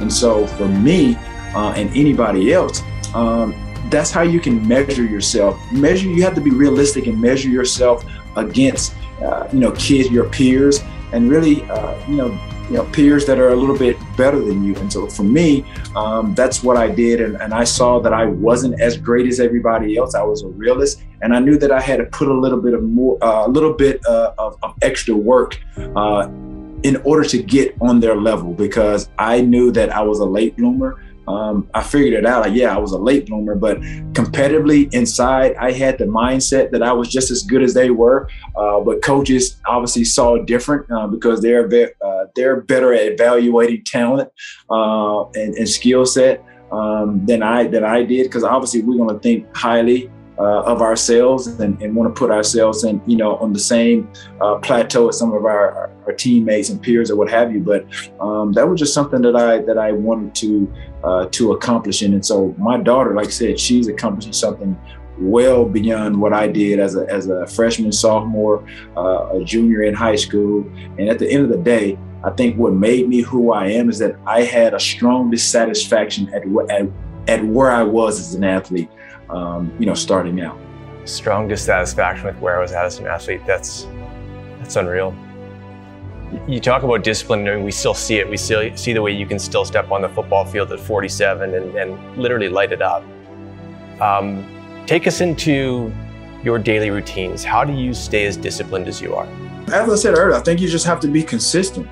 Consistency is key. Not only just, I realized that not only in just an athlete, just in athletics or sports or what have you, but it's very key in every aspect of your life. And I think sports and outside of sports, business, just even in personal relationships or just establishing, a rapport, a bond, even with family. Communication, consistency is key with anything. But I think, like I said, the best part about it, and the most important part is communication.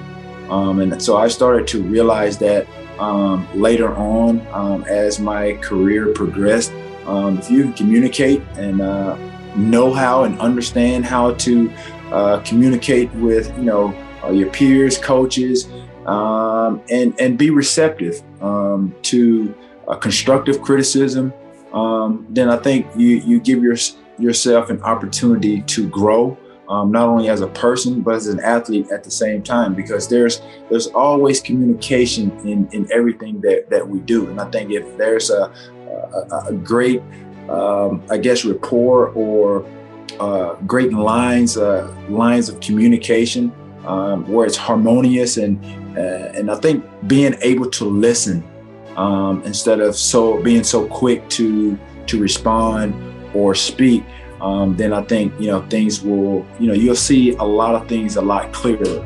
But I think what we underestimate sometimes is your mindset and the character it took to come out of a small school, hit the NFL, and be a late bloomer and to rise up. What do you think, if you think about that idea of skill set and mindset, what's your edge over everyone else? I think no different than anybody else, but I'm sure a lot of athletes that have, obviously achieved an amount of success, I think when their doubt creeps in, or there's naysayers, or there's doubters, I think the best thing that I ever did, obviously, I think, was believe in myself. That's first and foremost. And I think for me, I saw and I listened to what the coach, said, and they saw in me, which was a lot of potential. And I just wanted to build on that. And so with me, I think, if I didn't have the coaches that pushed me beyond really kind of, I think, my own limits or my own expectations, I don't think that I would have become the receiver that I became.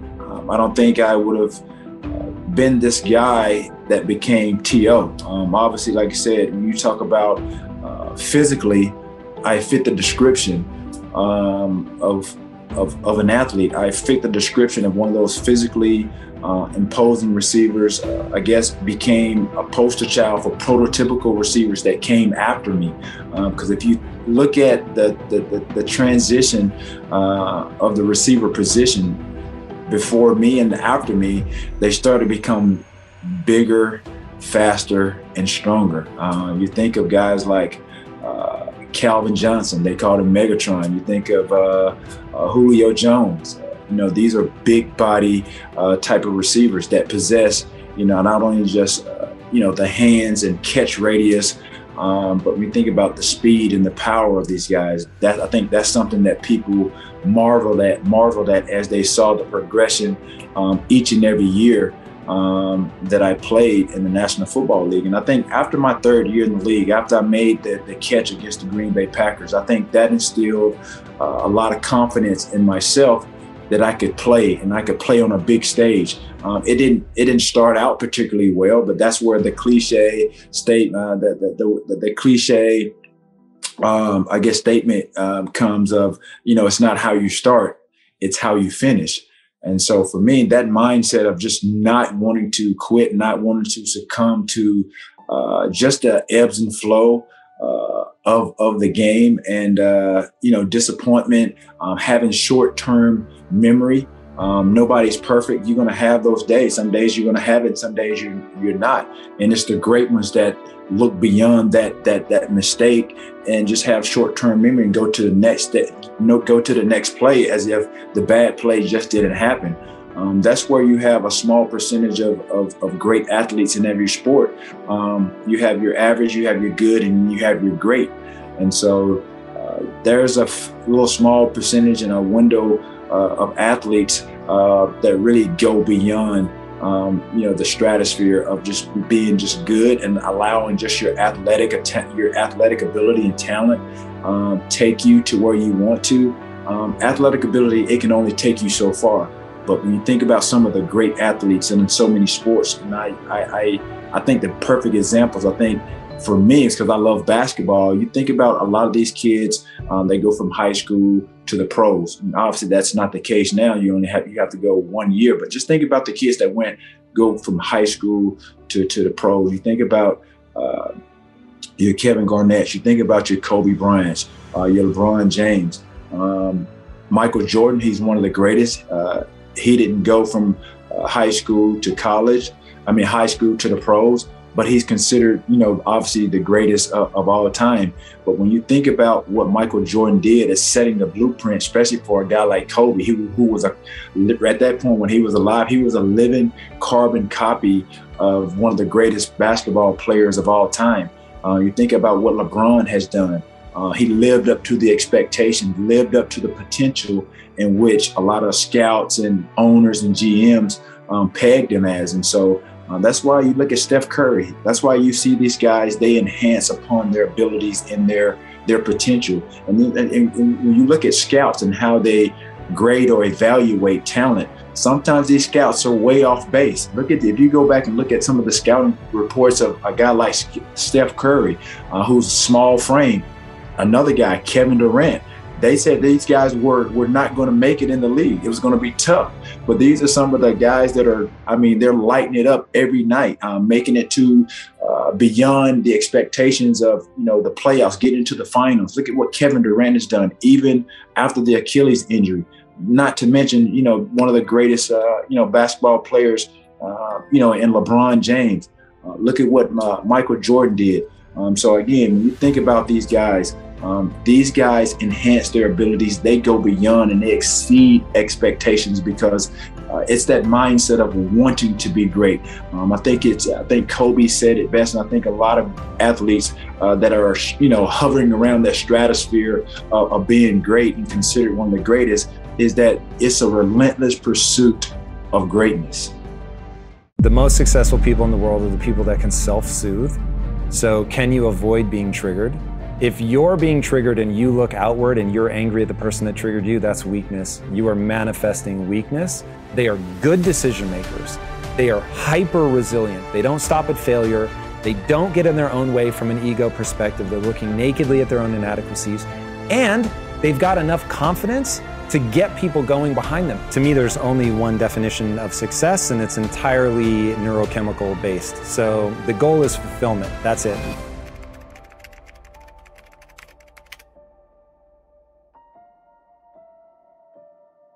Now, the two of you have built two successful businesses. One that sold for $1 billion, the next that's reached 1 billion people. What's behind that success? First of all, I'm going to steal that. That's amazing. I like that. Really good. It's amazing. Flat out amazing. Yeah, so the only truthful answer is we run something we call the physics of progress. So I don't think of myself as being highly intelligent. I meet minimum requirements. There's no doubt. I don't want people to think I don't think I can, get my way through life. But what I'm good at and what we're good at together is not being right all the time. It's basically learning from your mistakes. So the physics of progress is you come up with a hypothesis. It should be as informed as possible. You figure out a way to turn that into something you can actually do. So you're going to run a test. Then you actually run that test. And then this is where most people fall down. You have to lower your psychological defenses to stare nakedly at the results. And oftentimes that's going to be you didn't do something well, you didn't think through this right, you made a mistake somewhere. And then if you're willing to do that and you learn from that, then you can re-inform your hypothesis, make it a little bit better, run that whole system again. And once you get in that loop, then you can really make progress. But yeah, the tenacity it takes to face your inadequacies and continue to try, that's where we've succeeded. That sounds very scientific, right? That kind of... It's literally the scientific method recontextualized for business, 100%. No way. One of the things that's so unique about you as a couple is that collectively you've now literally had hundreds of interviews with people who are masters at something. And when you think about patterns and, after all of that intel that you've been able to uncover and explore, do you feel like there's any patterns, the biggest patterns that are holding people back from achieving their success right now? Like, what does it boil down to for you? So the people that are successful, they can self-soothe, they can stay emotionally calm in the midst of a storm. When everybody else is panicking, they're only looking at solutions. And that's the other thing about the no bullshit, what would it take game. The whole point is to switch you out of problem mode into solution mode. Most people can only see, these are the 152 ways that this could go wrong. And we started doing that to say, no matter how outrageous, there is a way to pull this off. So what would need to be true for this to work? Stop telling me all the things that aren't going to work. Tell me the thing that is going to work. And once you get to that, you're okay, well, if we did X, Y, Z, it would work. Okay. Now, are we willing to do that, yes or no? And if we're not, is there another thing that we are willing to do? But at least now we're operating from a position of that would work. It is this weird thing of, dude, I fear that I'm too dumb to do the things that I want to do in my life. I never know if I'm right, and I go all out every fucking time. And I'm just trying to make it happen. And so I have the courage of conviction to say, I know about myself. I will keep going until I figure this out. Not that I already understand everything, that I have the courage to figure this out. And then I will go through and I will weather that storm. People are intoxicated by that certainty, where I'm like, hey, get behind me. I will get us through this. I am not telling you I already understand everything, but I am telling you I will not stop fighting until we get to the other side. Dude, the way that people will pile in behind you when you do that, I have the chills now because I know how people respond to that. So if you can manage your emotions, if you've got the courage to fight through that storm, if you're not easy to knock off your pedestal and you're humble enough to know that you're almost certainly making mistakes so that you know when to correct course, that's the recipe. So I think this is really interesting because there's almost an assumption that we haven't even talked about yet, and that is, how do you define success? Like, what became the thing that I want to achieve that? Or as a couple, you've been doing this, you've been on this journey together. So how do you define success as a couple and individually? Life is a game of manipulating your neurochemistry. It's why I tell people the most important thing to realize is you're having a biological experience. Nature understands that to get you to do the things that nature wants you to do, which is have kids that live long enough to have kids, that the only levers that it has to pull have to do with creating desire or pain, right? So you want to move towards something, you want to move away from something. And so fulfillment is the only neurochemical state that I think exists that's resilient to the ups and downs. Because if you say you just want to be happy, so transient, right? I love eating ice cream. There are few things that make me happier than sex with my wife and eating a bowl of ice cream. Like, those two are really, really peak. Hopefully in that order. I have to think about that. Can I do them at the same time? Sure. So those things are like really peak. But if my entire life were eating ice cream and having sex, then I would get miserable. And so the irony of that becomes transient, that it's not meeting some need that nature has baked into our hard wiring. It's like, okay, wait a second, then just pursuing happiness is not the right thing. So fulfillment, which I have a formula for, and I think this is universal, this is just based on what evolution has programmed into our brains, is you must work hard in pursuit of a set of skills that allows you to serve not only yourself, but other people. And when you do that, so we're a social animal, so you have to contribute to the group, that's just a thing. Nature had to make sure that you would get out of the cave, face a saber-toothed tiger to get fed, so you had to be willing to do hard things. Not only willing, but that if you didn't do it, you had a sense of dis-ease. So that to me is the formula. So life is ultimately about go out, do hard things that allow you to serve the group and yourself. And if you do that, you'll have a sense of fulfillment, even in the dark days when it's hard, something goes wrong and it's a major struggle, but you're like, I know why I'm doing this, right? The act of service. I'm getting better at something. Improvement, as Tony Robbins says, improvement is a foundational pillar to human happiness. It's like you've got in that bundle all the things you need to meet nature's requirements, and you will feel, even when it's hard, satisfied.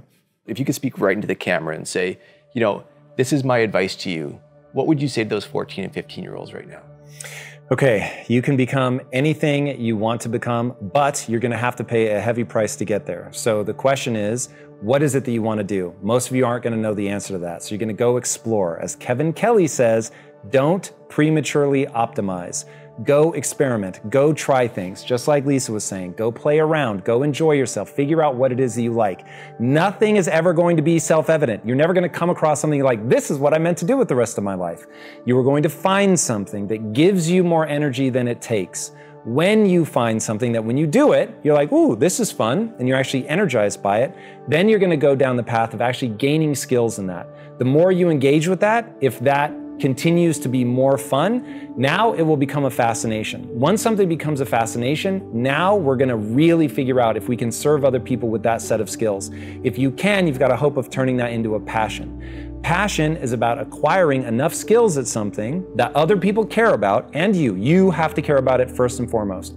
But if you care about it and other people care about it, now you get into that reciprocal relationship where, and it could be playing the guitar, it could be playing video games, right? Think about somebody that's just an absolute God tier gamer, and other people will show up at a stadium to watch them play. They'll sit on Twitch for hours watching them play. So you're doing something that brings joy to other people.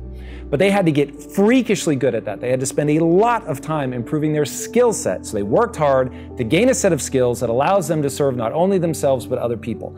That is the name of the game. The problem is people are expecting something to be self-evident. They are told a lie that they're born with a purpose. You're not born with a purpose. You're going to decide that this passion, this thing that you've worked your ass off to get good at, that allows you to serve not only yourself, but other people, that's now your purpose.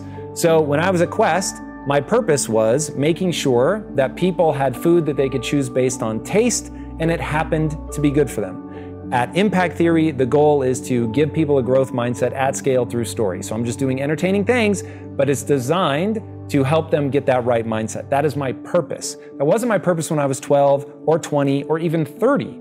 So you're going to decide, and then you're going to do things to reinforce that in your own mind. Within 9 months of graduating, I entered a new world, I always say, a world of just enough. And that world was a confirmation of a belief that I had. Money could buy you love and happiness. By the time I was 30, I was knee deep in this world of just enough for me. And what I learned was, because money was my God, I used to tell Mom, hey, I don't believe in God. She said, oh, you believe in God, you just don't know what God you believe in. And I didn't really understand what she means. I get a little choked up thinking about it, because at 30, I married my dream girl from the 4th grade. I'm a multi-millionaire. I live in a dream house. I have dream cars, dream boats, dream motorhomes. I have a ski mountain. I have a golf course, everything I ever dreamed of. But I wasn't happy.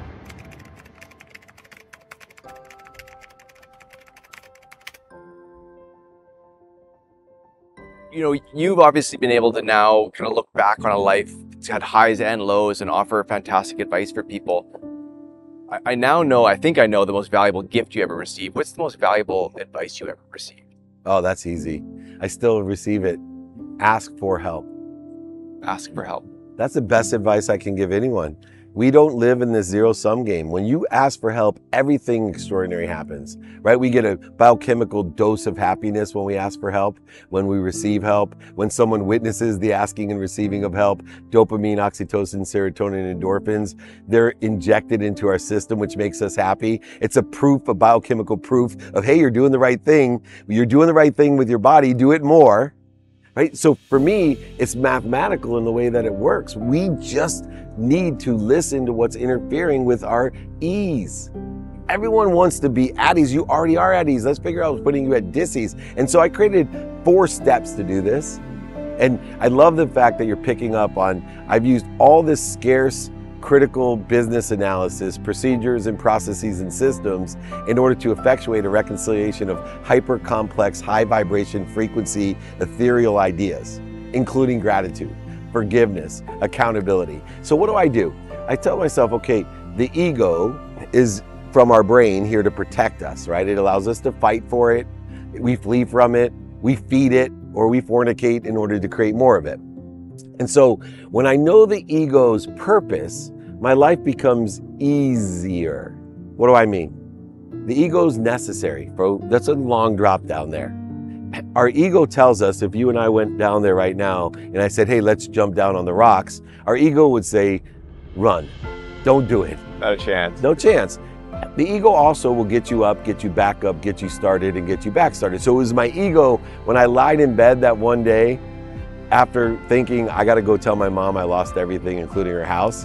It was my ego that said, if you can look up, you can get up. It's that fear, right, that allows you to get up, get back up. But fear uses about 90% of your fuel to get you up.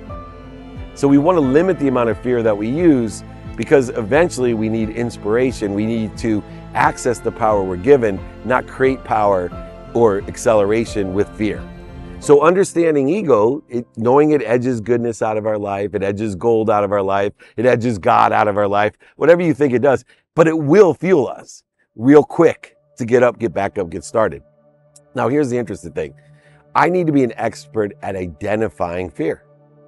It's the greatest practice, I feel, if you have faith and believe in what I'm talking about, to utilize energy in its correct manner. Why is that? So if I can identify fear, I can use it to get up, back up when I get knocked out or knocked down. And there's some great lines from great boxers about that, like Mike Tyson, right?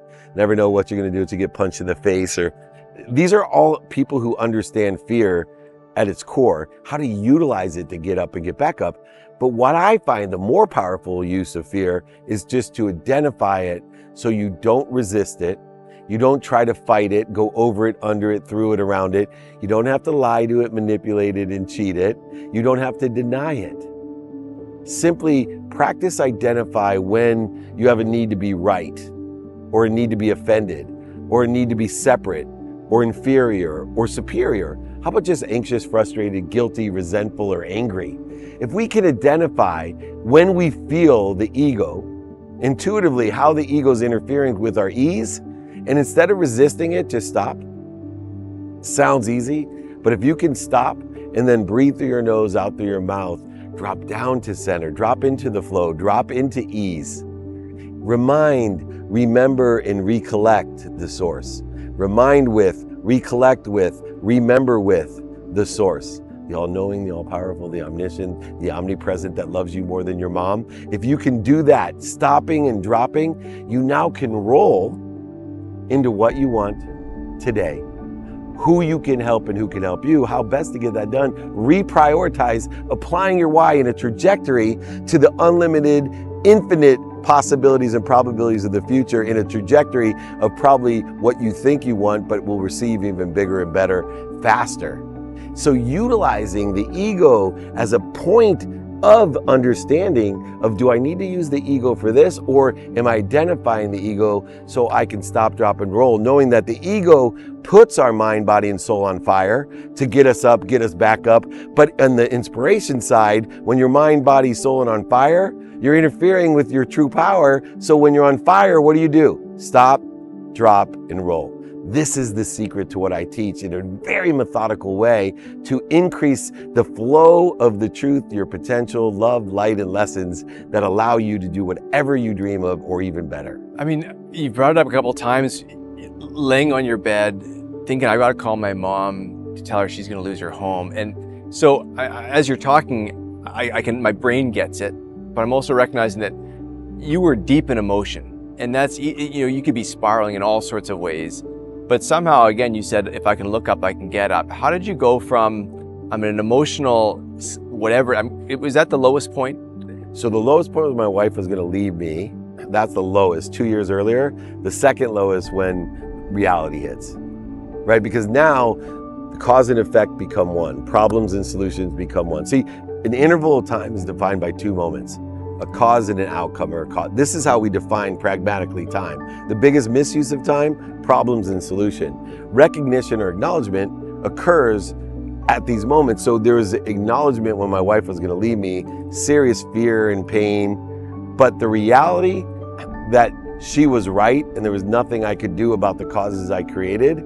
So I'd already learned the lessons, I was practicing them, but there's still that reality of, oh my gosh, I went from owning 33 homes in San Diego alone to a rented house, rented furniture, a pregnant wife with 3 daughters under 10. What am I gonna do? And I gotta tell my mom she's moving. I have really messed this up. And in some respects, I was more equipped, but in others, it was like, okay, I already got the lessons, why are you punishing me? And when I lay there in bed that day of filing bankruptcy, and keeping it secret, because I wasn't the person that I am today. I illuminate all my shit. right? I am who I am. You're either going to love me for who I am, but you're not going to love me for who I'm not. Right? You can hate me for who I am, but you're not going to love me for who I'm not. I'm going to tell you the truth and illuminate to the best of my ability, spend minutes and moments outside of the truth, minutes and moments in ego-based consciousness. That's the secret sauce of what I do. But when I lied there in bed, it was another coincidence because tears were rolling down my face. I could not lift up my arms, right? It was harder almost because I knew the lessons. It wasn't like I was in that ignorant arrogance where I was in blame, shame, and justification. I was lying there being accountable, and that's hard. And I got out of bed, I took a shower, I put on my clothes, I walked over to my mom's house crying, rang the doorbell, and she answered, and I thought it was gonna be the worst thing that's ever happened to me. And she looked at me and she's like, "What's the matter? Is everybody okay?" I said, "Mom, I lost everything. I lost your house. You need to move." "Are you okay? Are you okay?" "No, Mom, I don't think you heard me. You have to move. I lost it. I heard you. Are you okay? Do you need some money? What can I do for you?" What I had built up in my mind turned into the biggest of all lessons, the witness of unconditional love. That here's my mom who told me my whole life I was lost, serving the wrong God. Arrogantly, I'm thinking I make more money in one day than you made in a lifetime. And there was her showing me the path of unconditional love, teaching me that none of it mattered, that she loved me. She was here to protect and promote me, no matter what mistakes, pain, failures, and setbacks I was going to have, even if it implicated her into them, that she was there promoting and protecting me. And my faith, knowing that there's something even bigger than my mom that loves me more than her, has propelled me and promoted me and protected me to a place that most people dream of in their lives, and I'm living it. I know people are watching this right now and their back's on the mat, their back's on the bed. If you could literally look into that camera and talk to somebody who's in that spot, what would you say to somebody? I mean, you've gone through it, they'll listen. Yeah, well, first of all, look up and then breathe. Think about what you want. Think about how you can help and who can help you. And then start thinking about how. And then prioritize that very first step, prioritize that very first day. Start thinking about what you want and continue every day enjoying that consistently, persistently in the pursuit of your potential. Also, have an open mind. Remember, I talk about what I think I want in the future. I'm open to learning and changing my mind. I love fast learners and I love hypocrites. And so if you feel that way, look up and then think about what you want, who you can help and who can help you, how best to get that done. I promise you each day will become easier. It'll aggregate upon itself, and pretty soon you too will be an overnight success. You've got some 20-year-olds in your house. You've got a good sense of what 20-year-olds are going through right now. We got a lot of 20-year-olds who watch this show. I mean, there's a lot of pressures going in their world right now, and it's a different world than probably the world that you and I grew up in. You know, if you think about the 20-year-olds that you're closest to, what's your advice to 20-year-olds right now?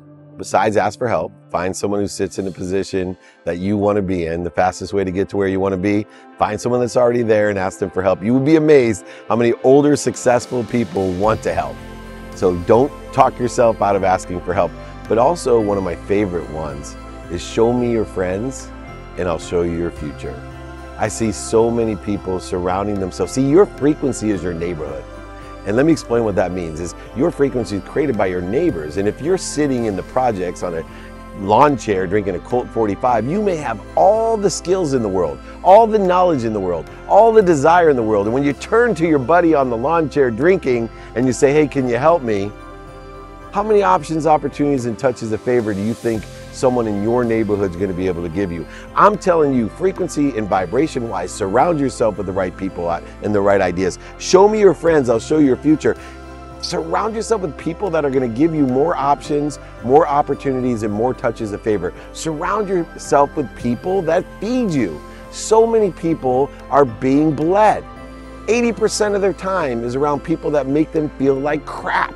They're watching things that make them feel like crap. They're listening to things that make them feel like crap. They're surrounding themselves with people that make themselves feel with crap. They're being bled all day long and wonder why they feel bled. Take my advice, ask for help, surround yourself with people that feed you and feed them. It'll be amazing, the difference in your life. I always tell like my friends, my family, or anyone that I'm mentoring is that it's about beating the tired man. Like, don't let the tired man beat you. I dealt with homelessness and poverty growing up, domestic violence, growing up in a home with a lot of drug abuse and alcoholism. But I had that vision of going to the Olympics, and I had that skill of jumping. I put those two things together, and it was really the thing that pulled me through those difficult times. And I think that when people have those difficult times, you have to have something that brings hope and joy and has the power to propel you through difficult situations, because each and every one of us has them. A lot of times just putting your feet on the ground and taking those steps is the hardest part. And so if you can get past that, usually if you have it written down, you can beat the tired man, then you'll finally start building those habits where you could continuously work towards your goals.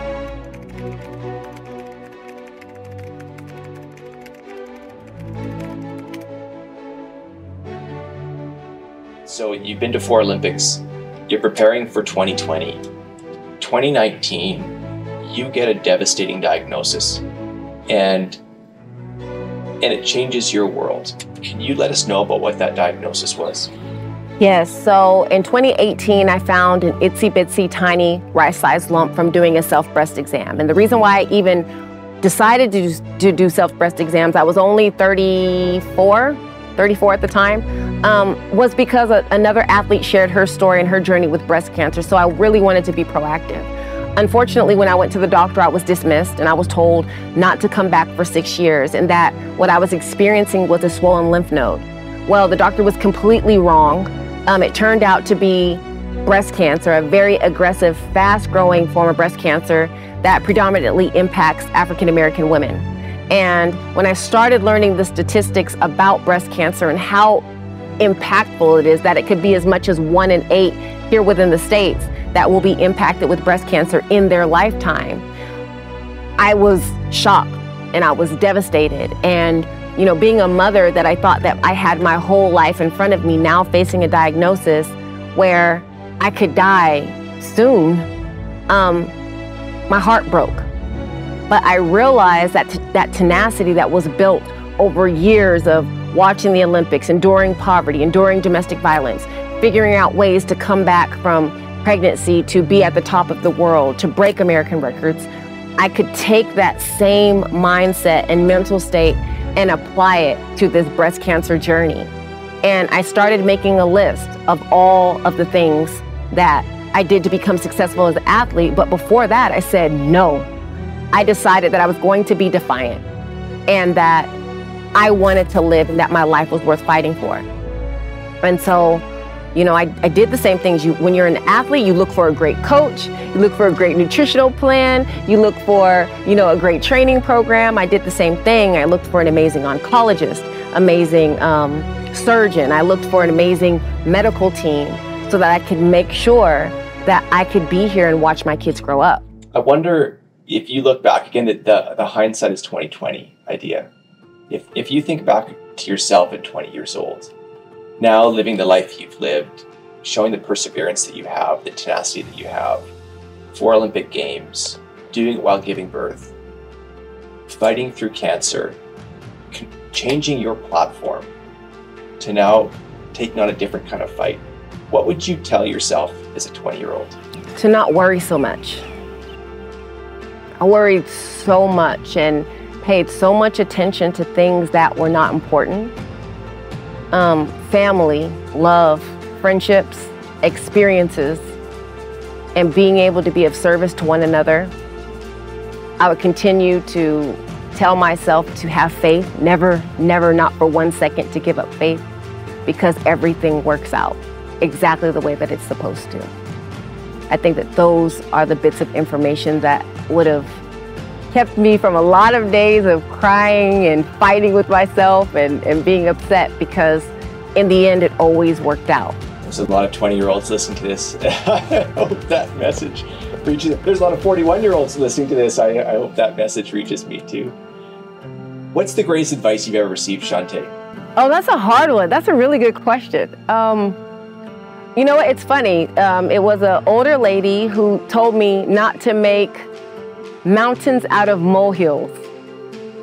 And I think sometimes we have this situation right in front of us, and it seems so big and so earth-shattering, and we feel it's just a huge stumbling block of us being who we want to be or being a contributor to the society as a whole. And I think that if we stop making small, minute issues into monumentous mountains in our life, we will live a more fulfilled, more happy life. And so that is the best advice I had ever received. And the second one, that excuses are the patches that we sew on the garment of failure. Yeah, so both of those. I like it. I'll take it. Well, if you think back to your career, I mean, as long as it's been over, that level of competition at that height, what was the highest moment? What was the lowest moment? Okay, I'm gonna start with the highest moment. The highest moment was when I was receiving my Olympic medal. And it was something that I had faith for a long time. It was something I believed would never happen. So immediately after going to the 2016 Olympics, I was the last jumper. If I make the bar, I'm Olympic gold medalist. If I miss it, I'm fourth place. It was just first place loser. Sorry to all you guys out there that are living in fourth place world. But getting that Olympic medal, going to the Olympic ceremony from 2008, and having that medal handed to my 3-year-old son, who handed it to my 5-year-old daughter, who gave it to my 9-year-old daughter, who gave it to my husband, who placed it around my neck. That was literally the highest moment of my athletic career. I think that my lowest moment was being told those words, "You have cancer." And just feeling so strong and so untouchable, like I was the one who believed that pain is weakness leaving the body. And I felt like Wonder Woman, and just to see my son afraid to hug me because he thought that he would break me, that was probably my lowest moment. And being able to come back from that to where I am now, post-athletics, I am living in my highest moment yet again. Amazing. Chaunte, what do you think your legacy is? I would hope that my legacy is bringing hope to the hopeless. Especially now more than ever, we see that people are losing hope and they can't see beyond their current circumstances, and they feel like their runway is too short. But I want to bring the fact that there is hope. There was a time period in my life where I decided that I didn't want to live anymore. And that was at that 20-year-old age. That's why it was so easy for me to go back there and say, and it was something dumb. It was a breakup. And just to see all the amazing and beautiful things that were waiting for me in life on the other side of that moment.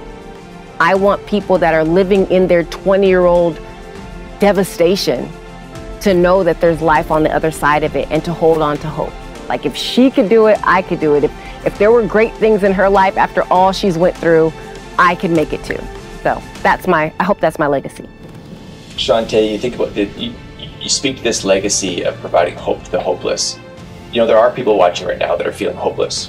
What would be your message directly to that person who needs to hear it in this moment?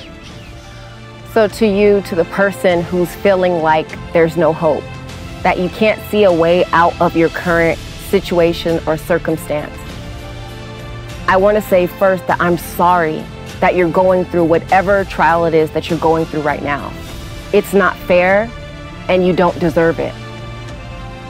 But there is hope on the other side of this trial. I want you to think about those feelings, those times where you felt happiness, where you felt joy, where you experienced love in a way that you never thought you'd be able to experience. And I want you to hold on to those moments and think about your future and think about having those moments of love and joy and laughter and peace again. And I want you to know that right now, it's just a trial. It's just a test. the things that seem to hurt you and make you feel like you can't put one step in front of the other, it's just something that's going to happen to make you stronger. You don't have to get from how you're feeling right now to immediate joy and laughter. It might take time. But all I'm asking you to do is put one foot in front of the other and grasp onto that hope with everything that you have and know that this too shall pass.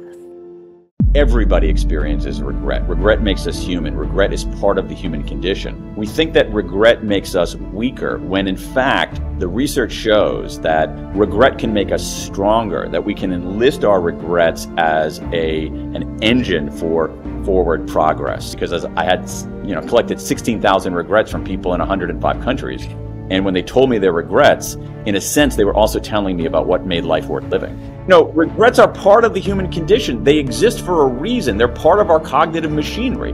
The only people without regrets are 5-year-olds, people with brain damage, and sociopaths. The rest of us have regrets, And so instead of denying that humanity, let's embrace it and use it.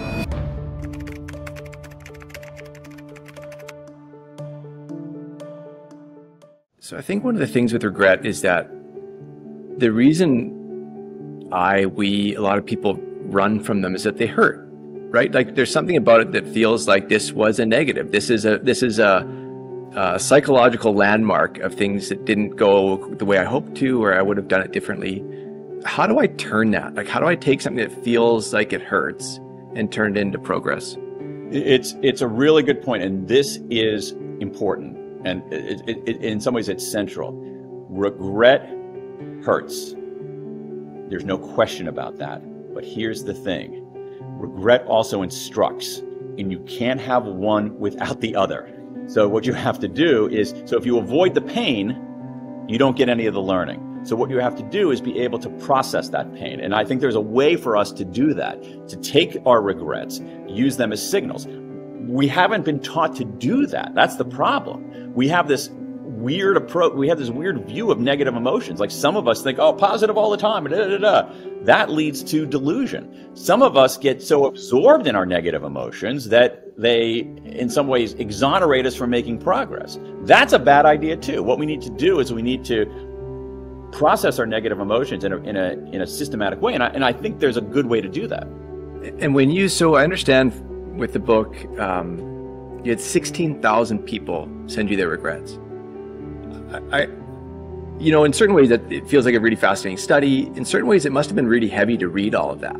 To actually hear people's thoughts, like, what did I regret in life that I'd be willing enough to kind of send into somebody? Yeah. A, did it feel emotional? And B, were there any stories that stood out to you that feel like really kind of almost symbolize the power of regret?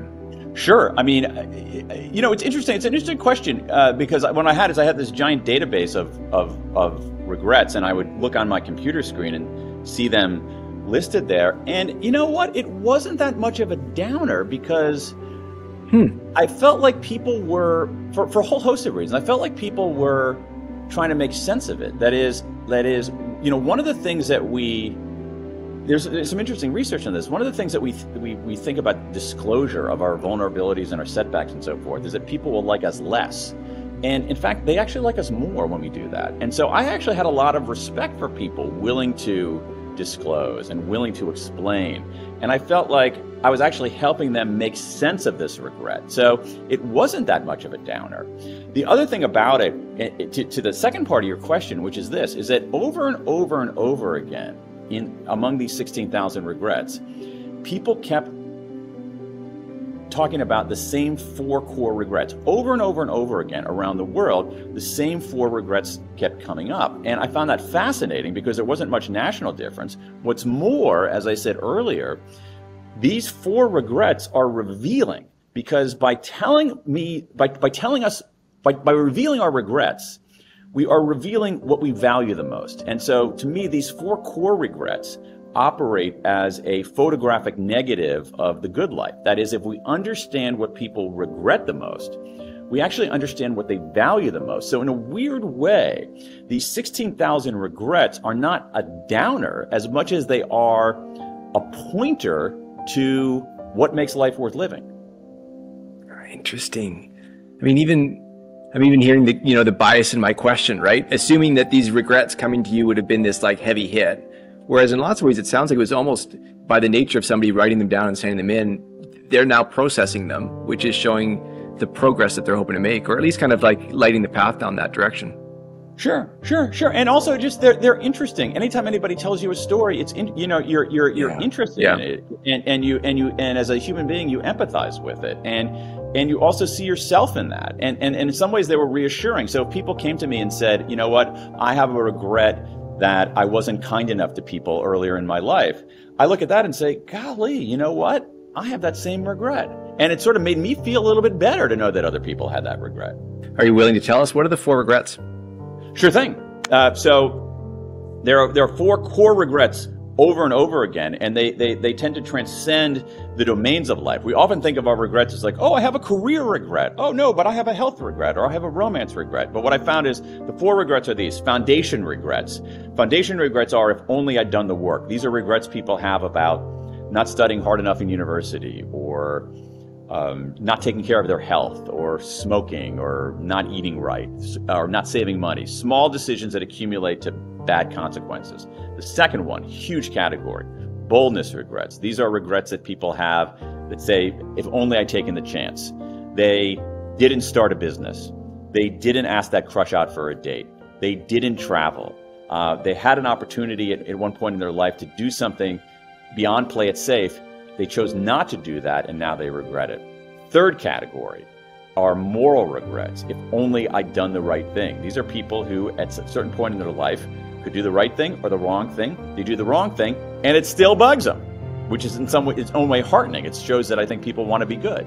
And then the final one are connection regrets. Connection regrets are, if only I'd reached out. And these are regrets about relationships, where you have a relationship, or you should have had a relationship, and it comes apart, usually through drifts, and you want to reach out, but you don't because you think it's going to be awkward and the other side's not going to care, so it drifts out even more, and then in some cases it ends up being too late. And so these 4 regrets, to me, reveal, as I said earlier, what makes life worth living. What do we want out of life? We want a stable foundation. We want some stability. We want a chance to do something. We want a chance to learn and grow and lead a psychologically rich life. We want to do the right thing. I'm convinced, Tyler, that most of us want to do the right thing.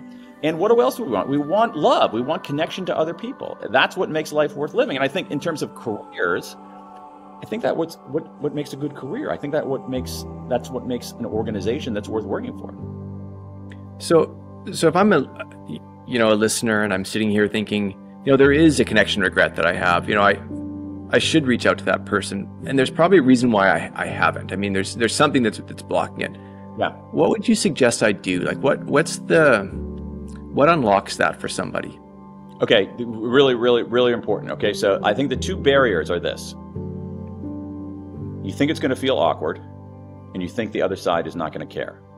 And here's the reality, both the reality of all these people I interviewed, but also the reality of a lot of research in social science. It's much less awkward than you think. 2, the other side almost always cares. You're just wrong about that. And one of the things that I did, I have a scene in the book where I talked to somebody who's saying, oh, I lost this, I drifted apart from this friend, and I'm not sure I should reach out. And if I reach out, she's going to think it's creepy. And I finally said, okay, hold on. How would you feel if she reached out to you? And she said, oh my God, that would be the greatest thing. I'd be so touched. And I'm like, well, hello, extrapolate from your own experience there. And so I really believe if there's a lesson in this book, and certainly the lesson for me, is that if you are at that juncture that you described, should I reach out or should I not reach out? You've already answered the question. I think the lesson is always reach out. Wow. I mean, it feels like with regret, you're just diving straight in. It's like, this could be awkward. This could be lots of things. Step into it. It sounds like that's one of the kind of core themes. Is that fair to say? It's basically yes, because there's a third way. Don't ignore it. Don't dodge it. just confront it. It's much less fearsome than you think. And this way that I think that we can process our regrets is very healthy. So one thing you can do is you can, I feel like there's 3 simple steps that you can take to turn your regrets into engines for progress. One of them is to reframe the regret and the way you think about yourself. So a lot of times when we have a regret, one reason that we try to avoid it is that if we really confront it, we start lacerating ourselves, saying, our self-talk is, you're an idiot, what are you talking about? And what we should do instead is, it sounds gooey, but what we should do instead is treat ourselves with kindness. There's a body of research in what's called self-compassion, which is treating ourselves with kindness rather than contempt. Thinking about our own missteps as part of the human condition, not something that only we do. Looking at our missteps not as fully definitional of who we are, but as just one part of who we are. And so just sort of being a little better to ourselves. The second thing you can do, which we see, which is a reason why we had 16,000 people offer up their regrets, is disclosure.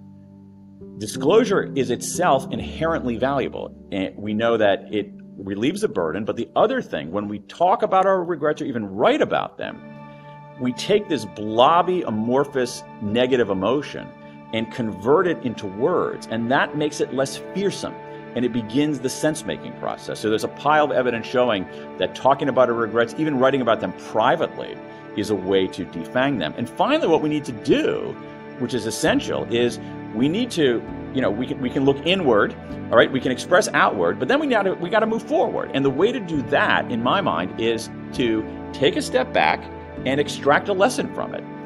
What would you tell your best friend to do?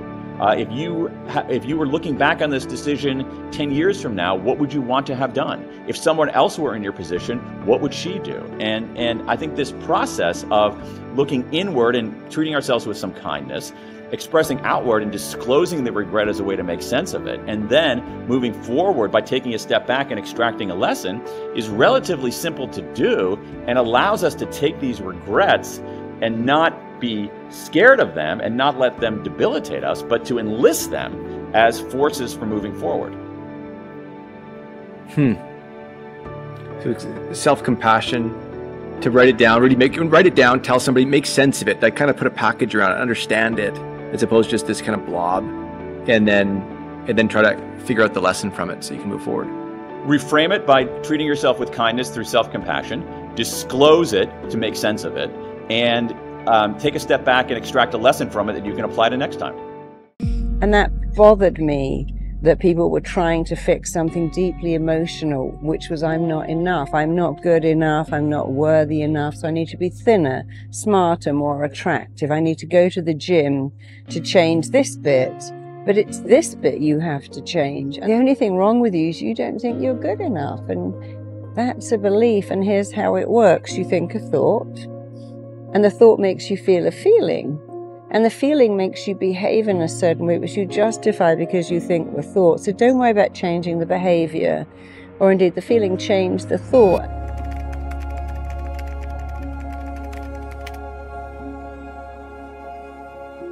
What do you think it is about what you say that has people listen? I think it's hard for me to wrap my head around it too. But I think people want someone to simplify the workings of the mind. We're all taught by teaches that the mind is very complex and it takes a lifetime to understand it and a lifetime to apply it. And that simply isn't true. When you understand the workings of the mind, it's not complicated at all. So I always wanted to make stuff simple. You can change like that. Can you change in 21 days? You can change in 21 seconds if you know how. In fact, you can change twice every day, first in the way you think and the second in the way you act. So I think, I believe it's the fact that I've made it simple. Everything I talk about, the strength is in the simplicity and the honesty. There's no need to complicate stuff. People want something simple, but they also want it to be fast. We live in such a fast world, and if you can't give your message like really fast, people are just not interested, and I get that. Has it always been simple for you, or did you have to go through some kind of transformation yourself where things just became clearer? No, it's always been simple for me. I think getting other people who are very invested, it's long, it's complicated, it's complex. So for instance, a lot of people I work with will say I've got OCD, or I've got anorexia, or I've got anxiety. And that's very complex, so the treatment must be complex, and that doesn't have to be the case. It can be, but it also can't be. So it's always been simple for me, but getting other people to buy into the simplicity was probably challenging at times. I read that you knew your purpose in life in 1984. I don't know how many people have it on a calendar like that, where it just becomes that clear. I mean, one of our big channels, Motivation to Study, one of the big questions we get from people is, how do I discover my life purpose? And I'm feeling a lot of pressure for it, and I actually just don't know how it works. So what is your purpose, and how did you discover it? My purpose, I would say, is to give people freedom and empowerment from their issues and their pain. That would be my purpose, and that would be what gives me meaning in life. And I think you know what your purpose is, because when you're doing it, it feels so right. When I'm on stage talking, it's not scary. I absolutely love it. In fact, it energizes me.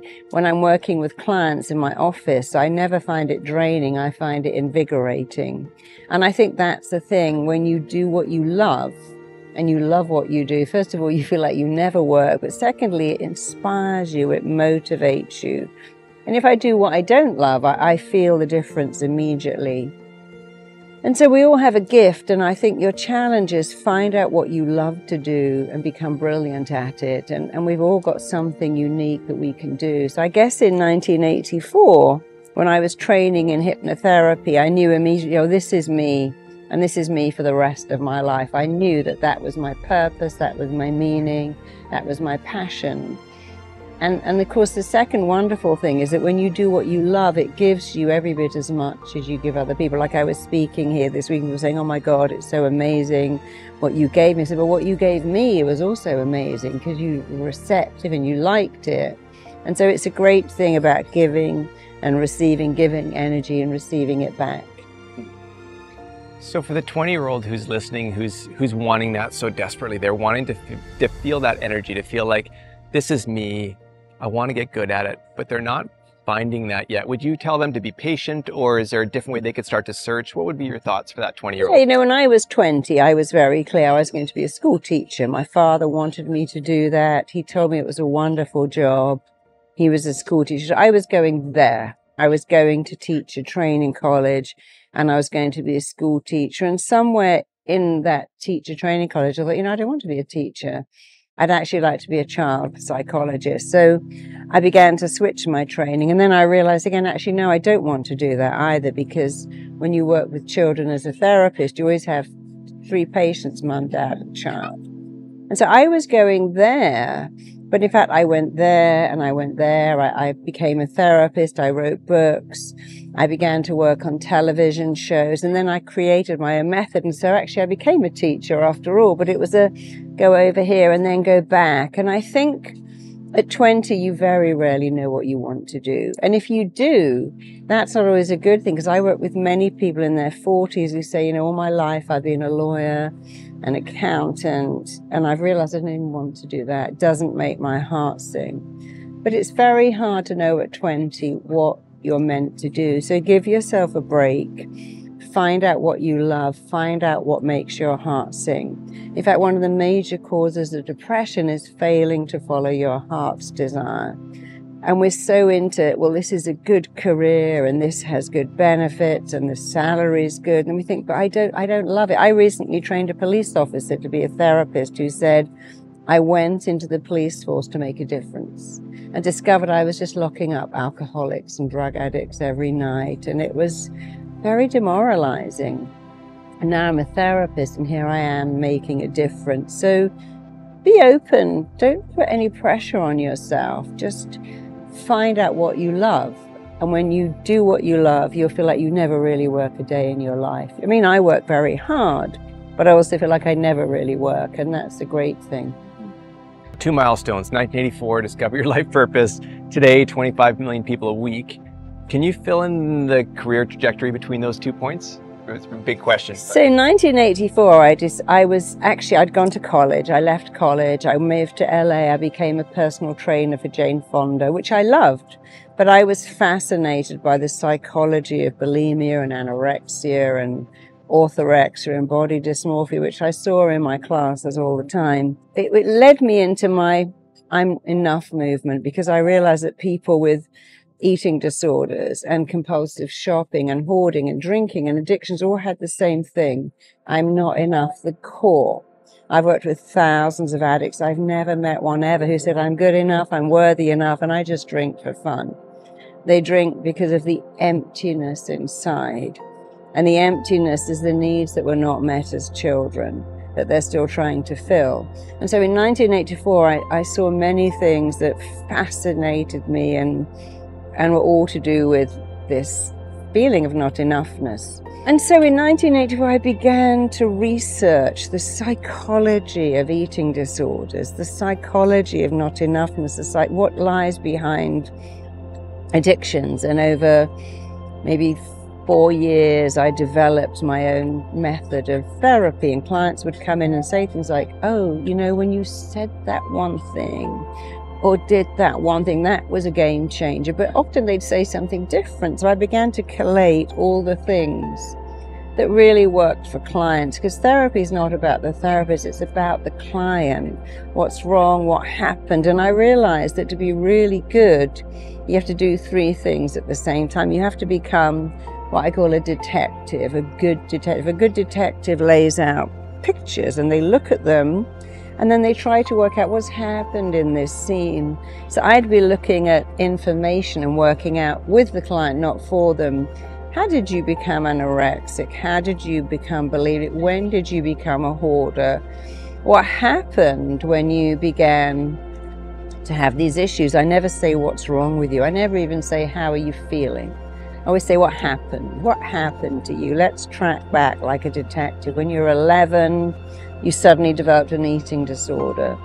When you were 12, you suddenly got contact dermatitis.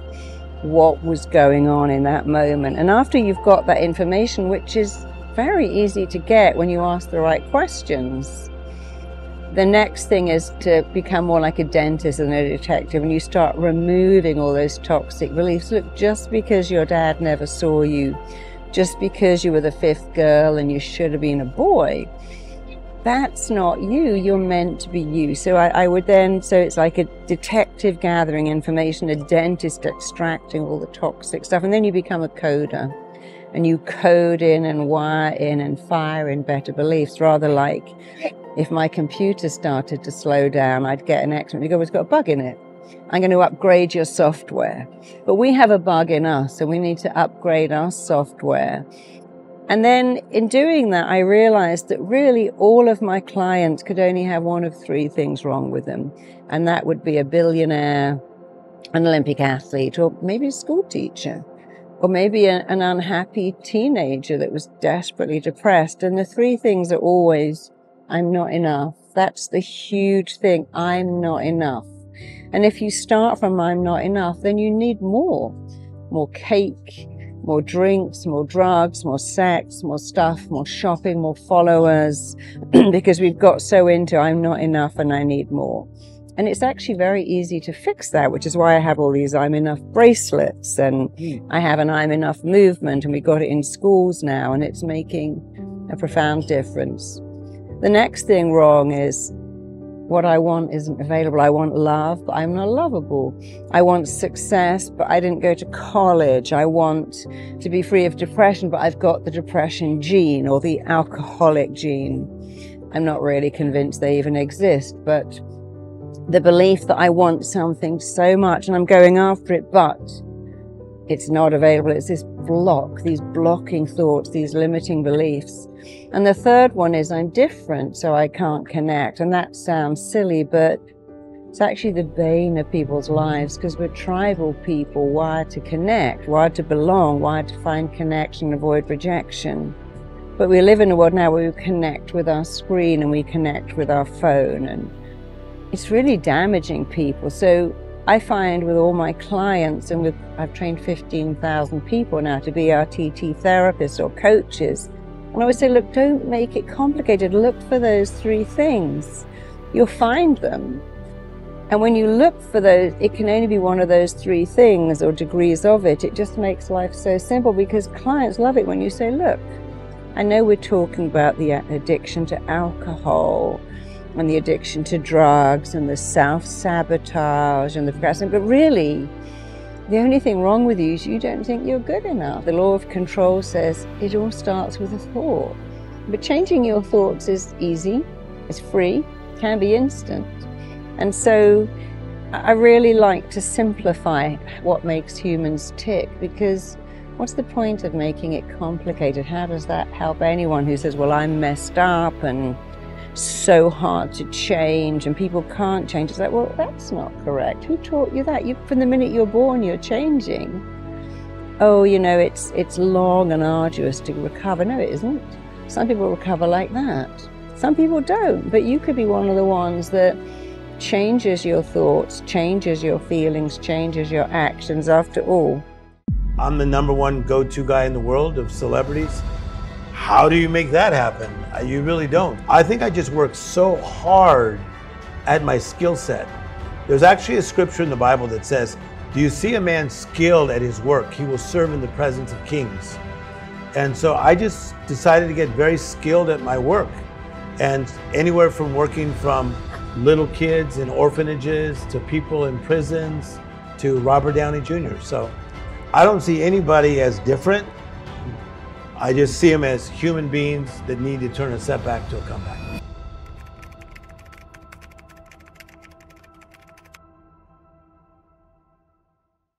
Think about that idea of from a setback to a comeback. One of the names I've heard you bring up a couple of times is Robert Downey Jr. Yeah. You know, for those who've been kind of following his career for a couple of decades would have seen probably that full circle.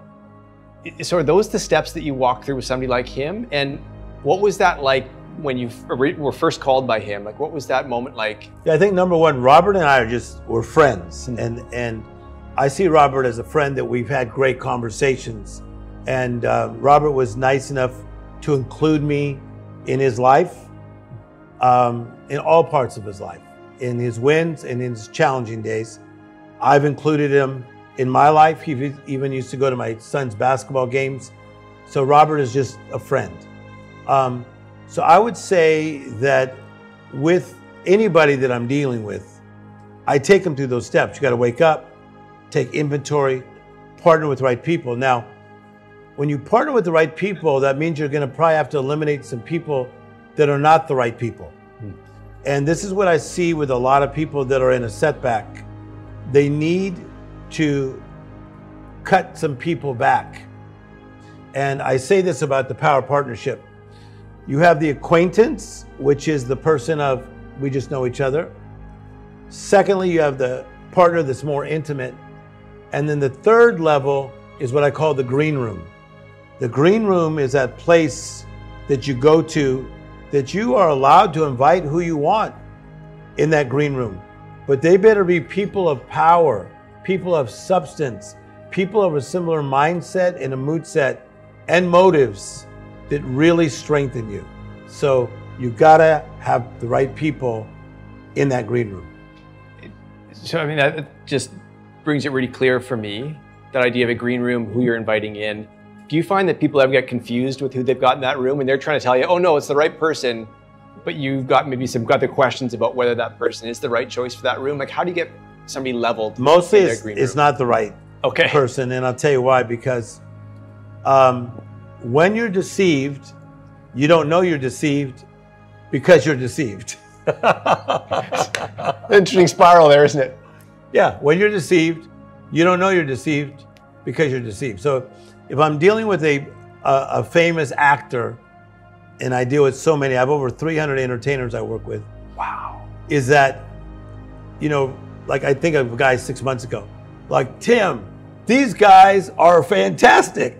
No, not so much.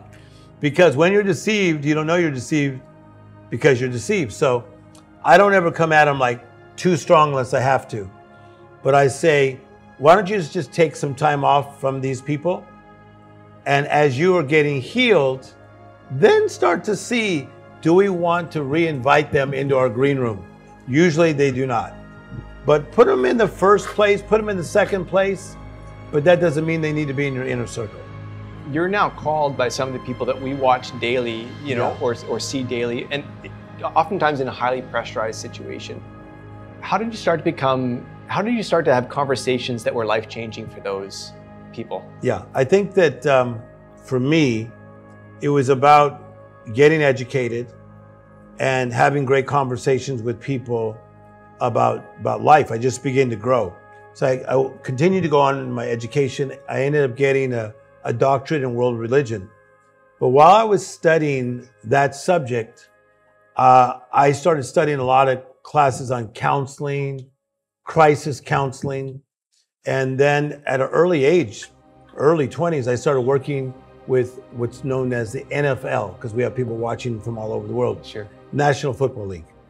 And a lot of the stars of the NFL started asking me in that day for my home number. We didn't have cell phones.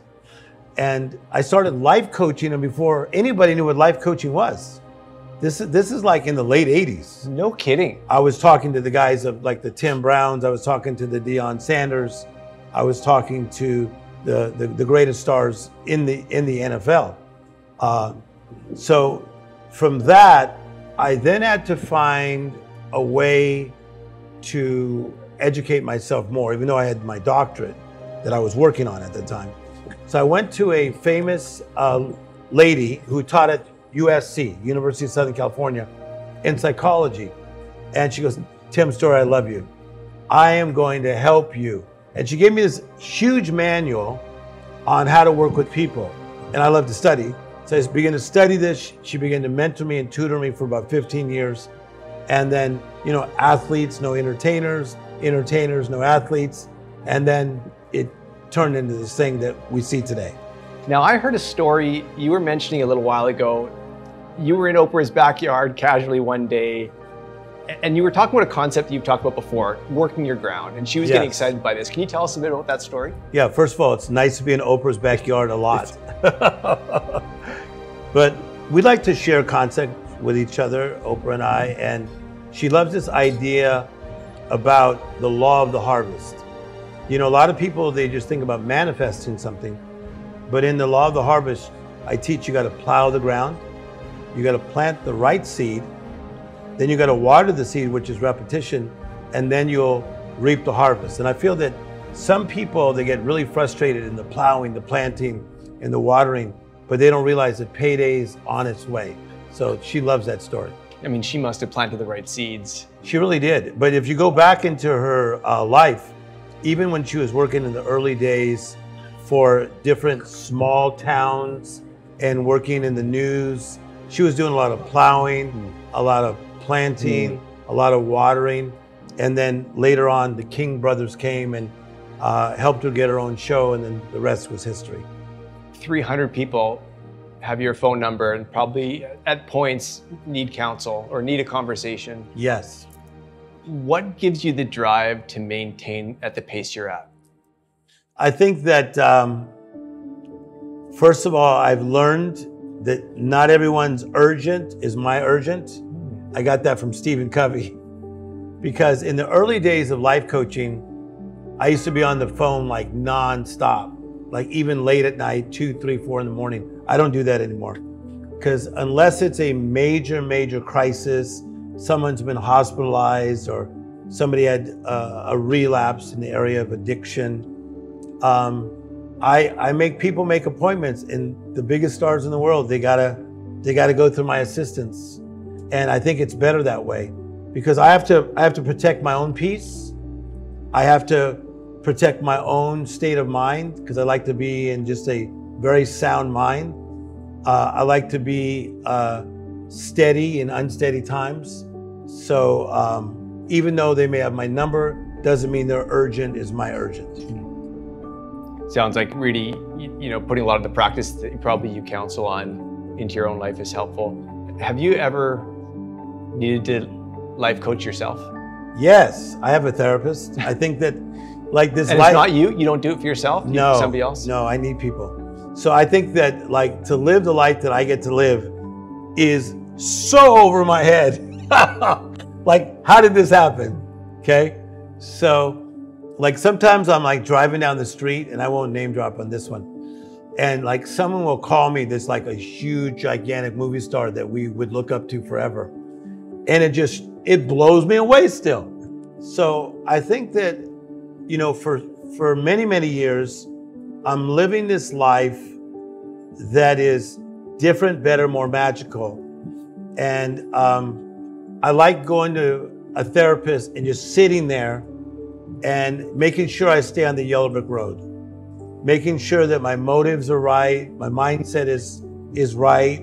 Because in my kind of job, they offer you a lot of money to do different things, like, you know, mostly coming from just a lower income family to starting to do real well, even in my early 20s.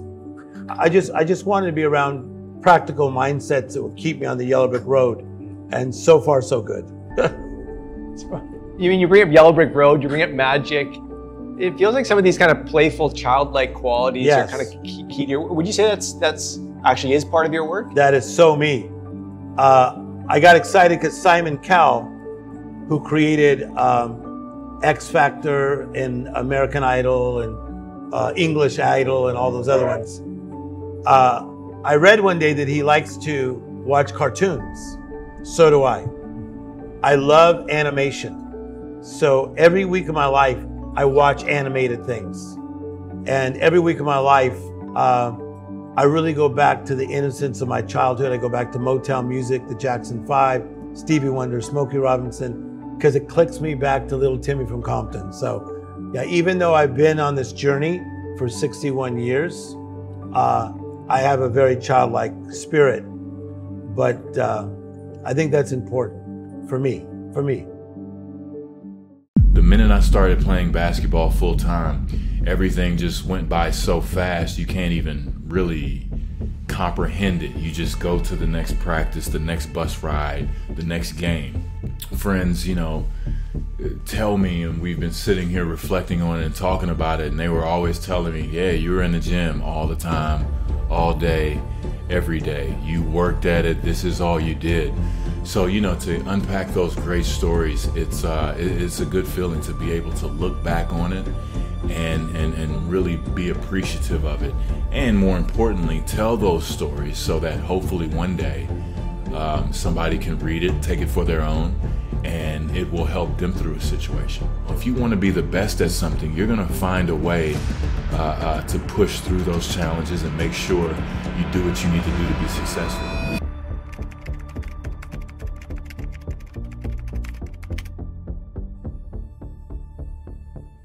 You know, picking up the book, work ethic was one of the themes that just came through loud and clear.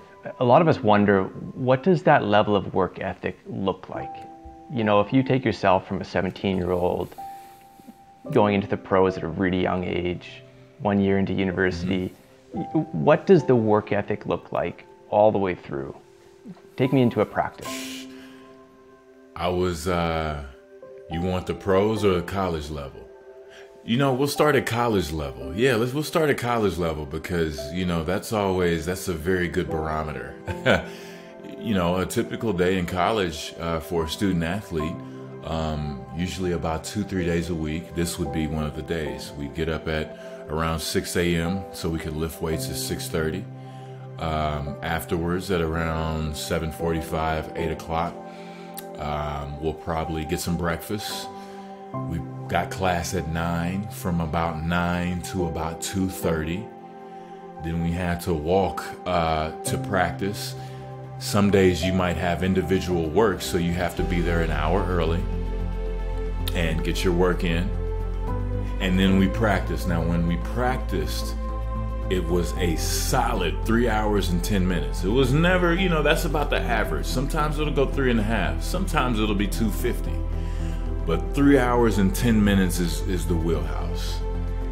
Then around that time, we'd have to get dressed, of course, shower, and it'll be right at around 7 o'clock. We try to get to dinner by 6:30, 7 o'clock. We get to dinner, we eat, and then we have a mandatory 2 hours of study hall afterwards. So, you know, I haven't said anything about being social. It was just all work. And you know, that's not including the games. That's not including preparation and meetings and treatment if you have to get treatment if you're hurt. You know, those were the requirements almost every day as a student athlete. And then, you know, I get to the pros. What was so crazy about the pros is it's kind of up to you, but the hours are already immense. So you have to take into effect that on a game day, usually people see your favorite, you know, you see your favorite player playing from 7:30 to 9:30, Monday, Wednesday, Friday, right? Well, if we're playing a 7:30 game, I get up at 9:30, you know, so I can be at the gym at 10:30, so we can do our walkthrough in preparation for the game that night, which is about an hour. Then we have to get treatment again, cover up those nicks and knacks, shower. I'm out the gym by about 12, and I would take a nap, eat lunch, take a nap. Then I'm right back at the gym. And, you know, the true shock was after the game. If we have a back-to-back and we're playing a game in Charlotte the next night, well, right after the game, we're headed to the airport. We're flying into Charlotte. We're on the bus. Then we check into our hotel so we can be up for another 7 o'clock game the next day. So, you know, the pros, it was the immense amount of games, and that's 82 games a year. You know, it was a traveling show, so you always had to be ready, have your bags packed, have your identification, in my case, my passport. And, you know, on top of practicing and lifting weights and appearances, because it's a professional game now, so you have to do things for the season ticket holders. You know, just these requirements that you have to meet, it became immense, but I eventually got used to it. When I picked up your book, one of the lines that caught me early on, you said, you know, there's a lot of people in your ear nowadays, and all of them think they know, but I know what it takes. And then you start to get into these life lessons. Why was it so important to write this book and frame it for young people? Well, we wanted to frame it for young people because, of course, I think we all consider ourselves, hopefully we all consider ourselves young. And when you think of talking to a younger person, you think more simply. The language, you're not trying to use too much advanced language to try to get your point across. It's simple, it's to the point, and it's to where people can understand it. And you know, that was pretty much the goal, of course, of this book. And it helped me from a writing standpoint, kind of write to myself almost, you know, because I see so much of myself in young athletes, you know, and I had some people along the way who helped me to tell me, I just want to see you do good. I don't want anything from you, because in your quest for greatness, and especially if you want to be a professional athlete, people just want to take from you. You know, they'll see something good and they just want to take all the time for their own benefit, or they'll be your friend for their own benefit. It's not to actually help you. This is to actually help people, you know, because I'm paying it back. This is my memento to the game, because so many people throughout my process helped me. And I had a coach specifically tell me one time, I just want to see you do good. I don't want anything from you. I want to see what you can accomplish through hard work, through dedication, through commitment, through teamwork.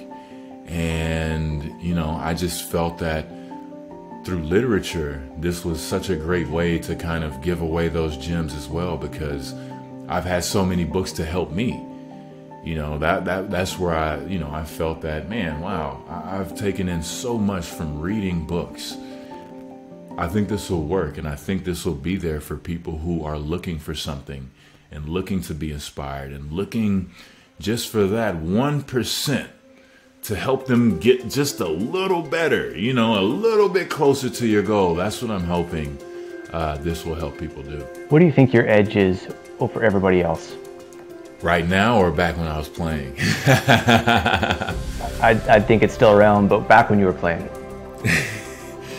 Back when I was playing, yeah, it doesn't go anywhere, right? Yeah, back when I was playing, my edge was my intensity. My edge was my focus and my commitment. You know, I put everything into the game. I prepared, I dreamt about it, I visualized it. I always prepared myself mentally for whatever is coming. And I felt that that was my edge. Just kind of like I was alluding to earlier, I read books. I felt that was an edge as well. You know, I've read these different books on mental toughness, and I'm gonna take nuggets from each one to maybe it'll help me, because I know I'm going into a tough situation and it's gonna be extremely hard, but I'm not gonna give up. And it doesn't even matter if the other side knows that about me. They're in trouble before they even lace it up. That's how I felt every single match. I didn't care who I was playing. And, you know, it kind of spills over into this day. You know, it's all about work ethic. It's all about what you choose to do in life, what is important to you, what is that goal that you're gonna identify and go after and say, I'm gonna go after this thing wholeheartedly. It doesn't matter what other people say. This is what I feel. It's positive. I love it.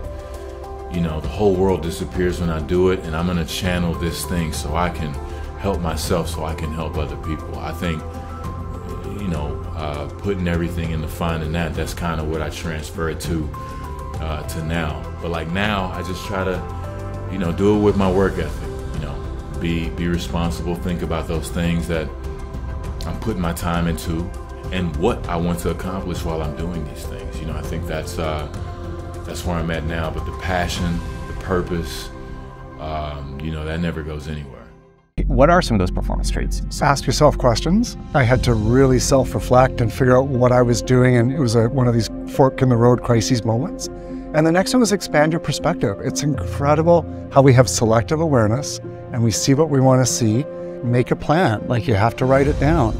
Act effectively, right? Hold yourself to account. Make sure you're aligning your actions to your goal. Go the distance. It's so easy to give up, and so many people give up too soon. And then we have what we call the game changers. Be innovative, right? Be open to try new things.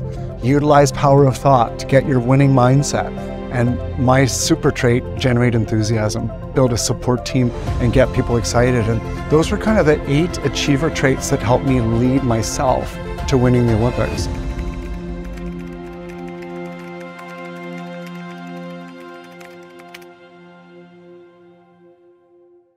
What do you think it takes to be the best? I mean, that's the big question, but that's it's really driving a lot of people. And that like, right now it's not working and something's got to change, but that's the drive that's in me. Was there like a moment where that was awoken within you? Was that your lifetime working towards it? Like, what does it take, or is it something else? We need to define it a different way. I don't know if the best is as important as your best. You know, I think the best is powerful. Yeah, I think that's great. I know it's cheesy, but like I did win, of course. It's easy to say, but I genuinely think had I been 5th, 2nd, but I still felt like I really had done what I could do that day, I can live with that. I can live with somebody just being so talented that I will never have that talent. But if I let myself down and didn't do my best, that's really hard to live with. And that happened at my first Olympics. So that's why when I was in this situation, and I didn't do anything about it, I saw a year before the Olympics, I needed to change things, and I didn't. I did what most humans do. I just went through my routine. I tried to ignore it, just pretended it would be okay. And it wasn't. I sucked at the Olympics. I left so disappointed. A year out for the 2nd time, when I had that same kind of rock your boat situation, I was like, I have to do something. I have to live with the consequences for the rest of my life. So I was grateful that something kind of shook me up. But like I said, being the best was the goal, of course, but I think when you're focusing on your best, it's a little bit more manageable. I mean, I remember those games, 1992, watching this athlete burst onto the scene, gold medal in the backstroke. Can you describe Mark as the athlete? Sure, if you're American, you'd remember it too, because I beat the American. That's right. See, well, good news. That's right. That's right. Mexico. All Canada's just cheering right now. So athletic Mark, I mean, I was a hard worker. I was a lot of energy. I loved swimming because it kind of gave me an out. It let me see the world, and it was meritocratic. You know, if you work hard, you can be recognized and rewarded for it. But I just feel like I was part of a great team. I was part of an era of swimming that I saw the generation before me be world record holders and Olympic champions. And so it didn't seem that out of the ordinary that maybe I could do that too one day. When the time actually came, it was pretty scary because you know, it's something to be the very best in the world at what you do, even if it's just for a day. It's to go there is almost as scary as failing. And would you go into that fear? Like, I'm just curious, because I do think it would be scary standing out there. You got to perform at your best on that day. What was that like? What were the emotions? Well, on the day itself, it was very calm and confident. But the lead up to it, I had to work through a lot of stuff. You know, I think that we often hold ourselves back from being the best we can be with our thinking, and we don't even know it. And so, like I said, I had to win the Olympics, I had to drop over a second and beat the world record holder that I'd never beaten in my whole life. So to think that, okay, on the most important day, all these things are gonna happen, it was really almost fantastical. Like, it was hard to beat. Like, the first time I wrote down, I'm gonna swim this time, I laughed out loud because it seemed so unrealistic.